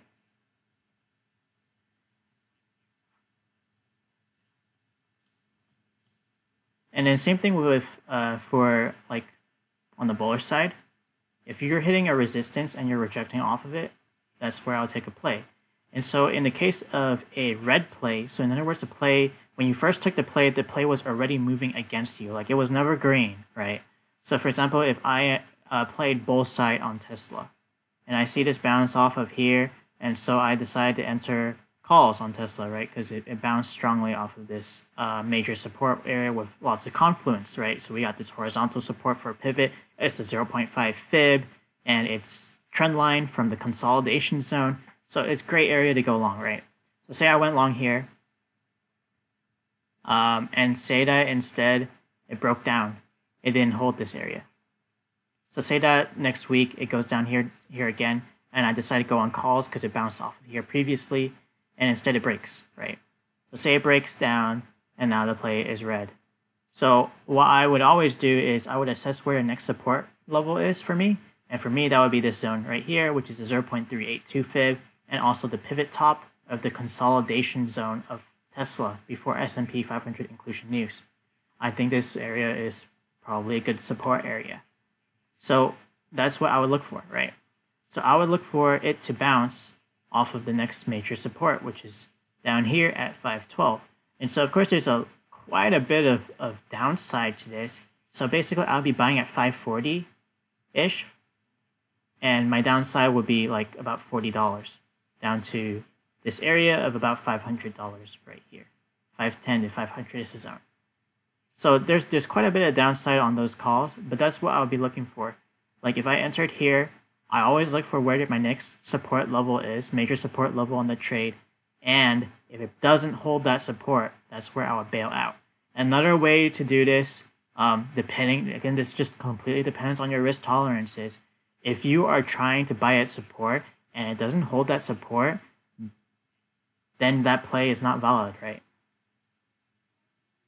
So that's in a completely red situation, in which case you would just set a tight stop loss on this play. So just for example here, okay?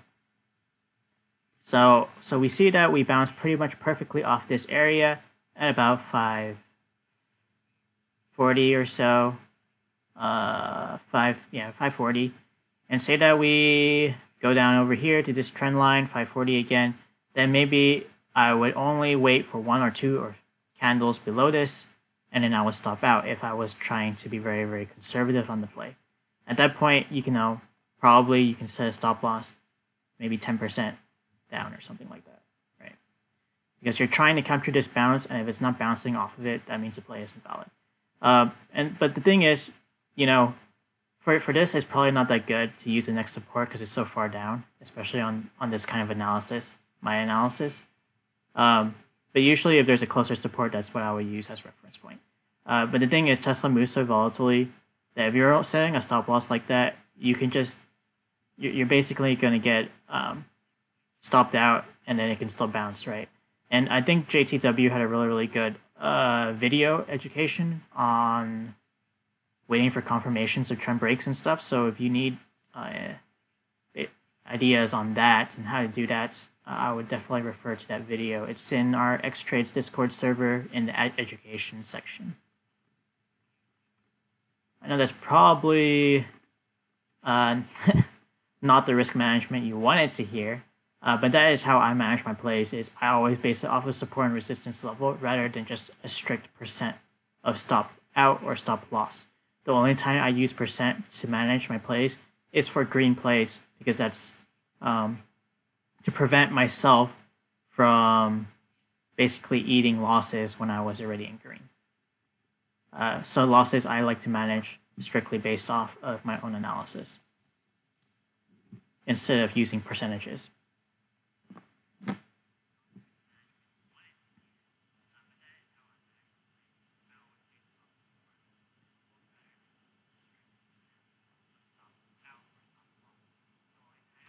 Oh, thanks to 007. I think he's gone already.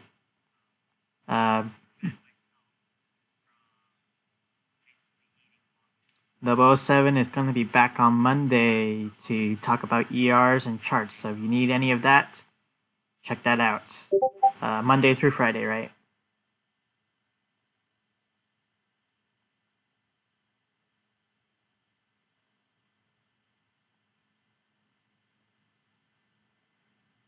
On how to open a spread on Robinhood, I actually have a PDF file with pictures of how to do spreads. It's actually a guide on how to get around day trades using using different legs of options. Right, you're essentially opening a spread to get around day trading if you really need to close out a position. But in that, I have pictures, and using that, you can basically know how to open a spread. But I'll consider making a video for that probably later this month or something, and upload that as well.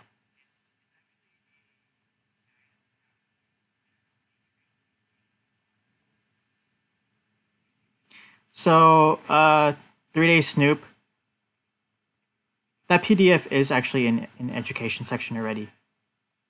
For BEB positive. I'm not sure if I'm reading your name right. Sorry. But for back to the previous question on the data, yes, the closer you get to data, I mean, sorry, I think this session has been a little bit long, but the closer you get to expiration, the easier it is to hit max profit, because there is that less volatility in the spread play, right?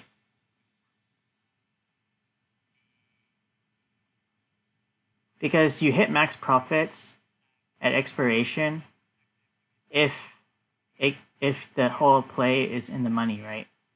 Before expiration, even though you are in the money, like deep in the money in the play, right? So you can see that it closely trends up over time, and same thing with here on the negative side, right? Is because there's a possibility that your play can turn around, right? So that's where you have intrinsic and extrinsic value of your options contract, and where because you have two options contracts, where one of them has the potential to make more money than the other one, and so because of that, over time, you get more value out of your play, because that probability of it falling within that range, that, for example, if it's already below 580, the probability that it, say, bounces back over 600 or over 580 decreases. So your profitability increases over time in terms of how close you are to the strike. So that's why when you are really far away from the expiration, because there's a chance for the play to reverse, like go in the opposite direction of what you want, you need to be more deep in the money in order to make the same profit as if it was just, say, 1 or 2 days out. Hope that explains that a little bit. Essentially, that's what it's doing. But if you look at the Greeks, that is what is really happening.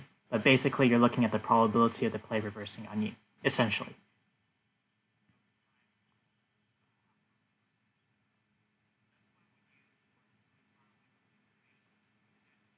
So yeah, the leg that you're selling, the second leg, is always going to be a support or resistance area that you've identified depending on which way you're playing, right?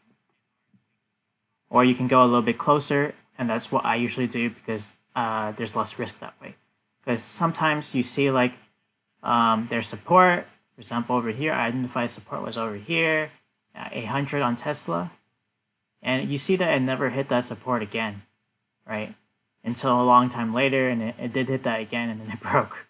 But basically, I set that target to always be a little bit closer than where I identify a pivot area, just to give myself a little bit more leeway on plays. All right. I am just going to go over bar charts right now real quick for you guys.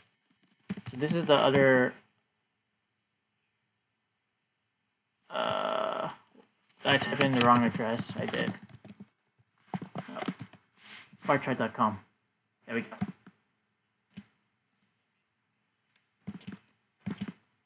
So we've already been talking about this On barchart.com, there's two ways you can identify a debit play. One is when you go over here, you can use the bar chart screener, right? So they have something called a bull call debit spread, and they have basically all the plays, they have screeners for them. And so we're looking at debit spreads right now. So I'm just going to look at bull call debit spreads screener just to quickly go over how to use it. If you've been to previous seminars, you've already seen this. So just bear with me here. Basically, probability is the percent chance that a play will work out, like go green, right? And this probability is just based on the Greeks, right? There's a complicated formula for options, and it's going to be based around the Greeks and other factors, right? But that's how this is calculated. So this is just a probability based strictly on statistics, essentially. Now, after we identify that kind of aspect of the play, you want to identify on the charts if the play is valid or not. Is there support or resistance there? Is it possible for Tesla to go up to, say, $900 in 2 weeks or something? Because if it doesn't happen and that's the play you're taking based off of this calculator, or not calculator, screener, then that's probably not something you want to play, right? So you can use this tool to help you identify those just based on statistics alone, but always fact check with your chart, identify your support and resistance to determine how to play it. Here you can see the max profit, and that shows as a percent as well as the max loss. So you see that this play only costs 35 cents to play, but you can gain $5. And that's because the spread width is, not spread width, the strike differential, right, is $5 because you have $10 strike and you have a $15 strike. So 15 minus 10 is 5, and then you have your leg 1 and your leg 2, 50 cents and 15 cents costing 35 cents total. So your break even is $10.35.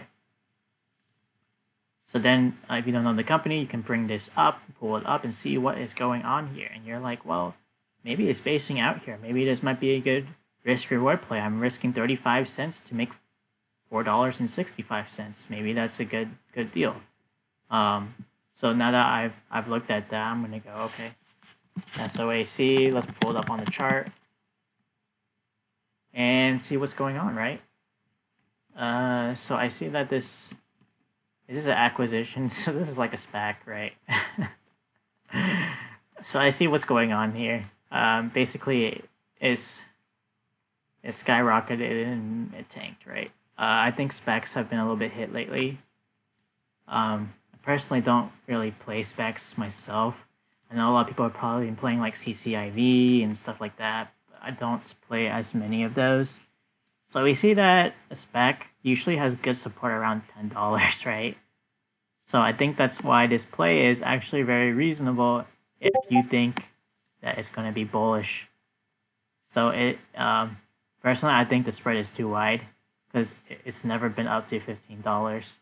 More likely, I think 10 is actually a good support, right? So the first leg of this play on this screener is probably not bad, but 15 is really far out, and feels like a lotto at this point. But there's a good chance it bounces around this area, around $9.70 to $10. So maybe that's something folks can consider. But I'd probably make this strike a little bit closer here. But this is how you use this scanner. You can use filters as well to change what you're looking at. You can pick ETF or stocks,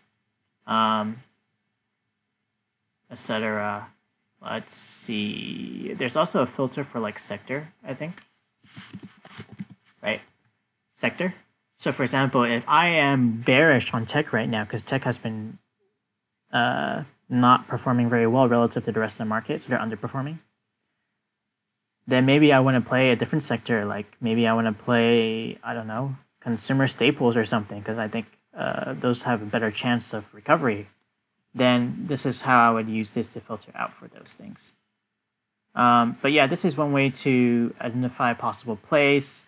On that, you can also use option strat to figure out those plays, because it also tells you the chance of profit here, and it gives you the variables. You can visualize it on a table or a graph to see, where you make profits, how many days from expiration, right? So this is one way to identify it by using screeners and tools like this. And of course, the way I usually do it, of course, is you have a trade that you already want to play, and you identify that setup there, right? But if you need ideas, this is a great way to find them because it gives you the actual statistics of it happening, right? So this could be a good way to screen for new tickers that you might never have noticed were really popular or are popping up right now, and have a high probability based on statistics. But you just always want to make sure you're double checking on the chart to see if it's actually a reasonable play or not, or if you can tweak that play a little bit to make it a better play, right? So this is just a good way to get those ideas. But yep, I think I'm going to close the session today here in regards to the actual seminar. If you guys have any questions, I'd be happy to answer them now. Or if you guys want me to do some quick charting, I could do a few, probably for like another 10 minutes or so, and then I have to get going too.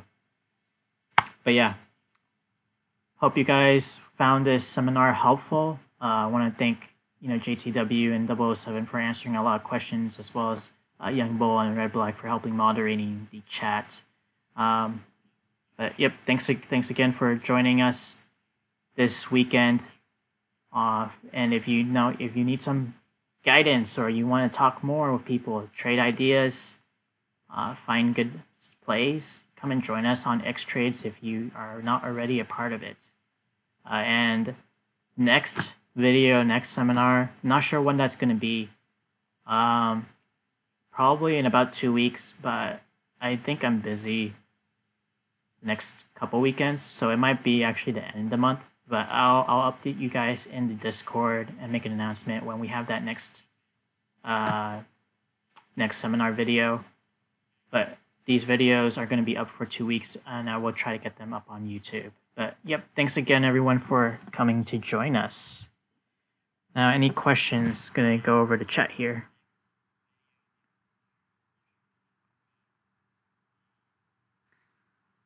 Yeah, moneyness is how close basically the play is to being in the money. That's all it really means. So it's measuring a difference between the current price and like the legs.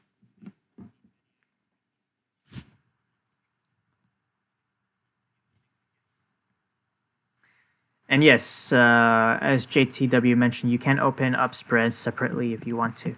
And I do that a lot, actually, because whenever I'm trying to capture a momentum play on a stock, I will take the leg first, and then once I notice momentum is starting to die or something, then I might convert it to a spread so I can swing it because I'm still biased in that direction, but I feel like maybe it might bounce or something. So basically, it's a way for me to lower my risk and allow me to swing safely and still collect profits if the play continues to move in that direction.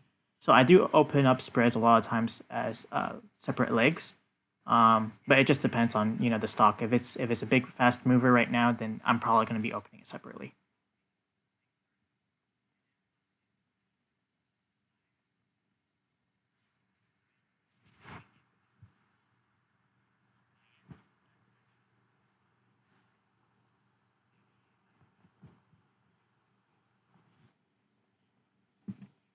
All right.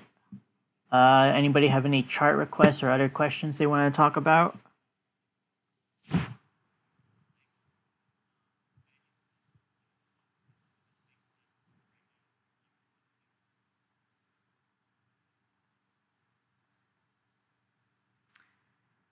If not, I will bounce out of here. I will be uploading my weekend report tomorrow. So if you want some tickers analyzed or have some ideas, be sure to vote on that weekend report ticker form, so I can take a look at those for you guys if you want anything analyzed. And I'll include in that report, my usual market analysis, what's going on, and what I think about what's going to happen with it. Currently, I think the markets are wanting to bounce, right? We have this stimulus news over the weekend, but I'm not convinced yet that we are going to bounce straight up from here. I feel like it could just be a temporary bounce and that there might be more downside. But that's just my opinion right now. But I'll explain a little bit more about other indicators and things I'm looking at, such as DIX and GEX in that report.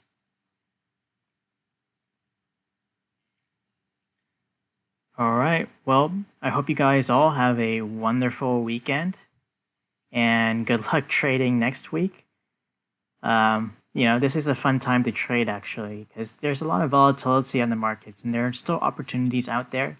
But it's good to play safe. So stick with use these spreads to your advantage. I feel like the markets are really volatile. Spreads help to minimize that risk potentially. But of course, in this volatile situation, there's also a lot of opportunities for quick momentum scalps, right? And in those, you can just do regular calls and puts. But yeah, stay safe out there. And until next week. Signing out.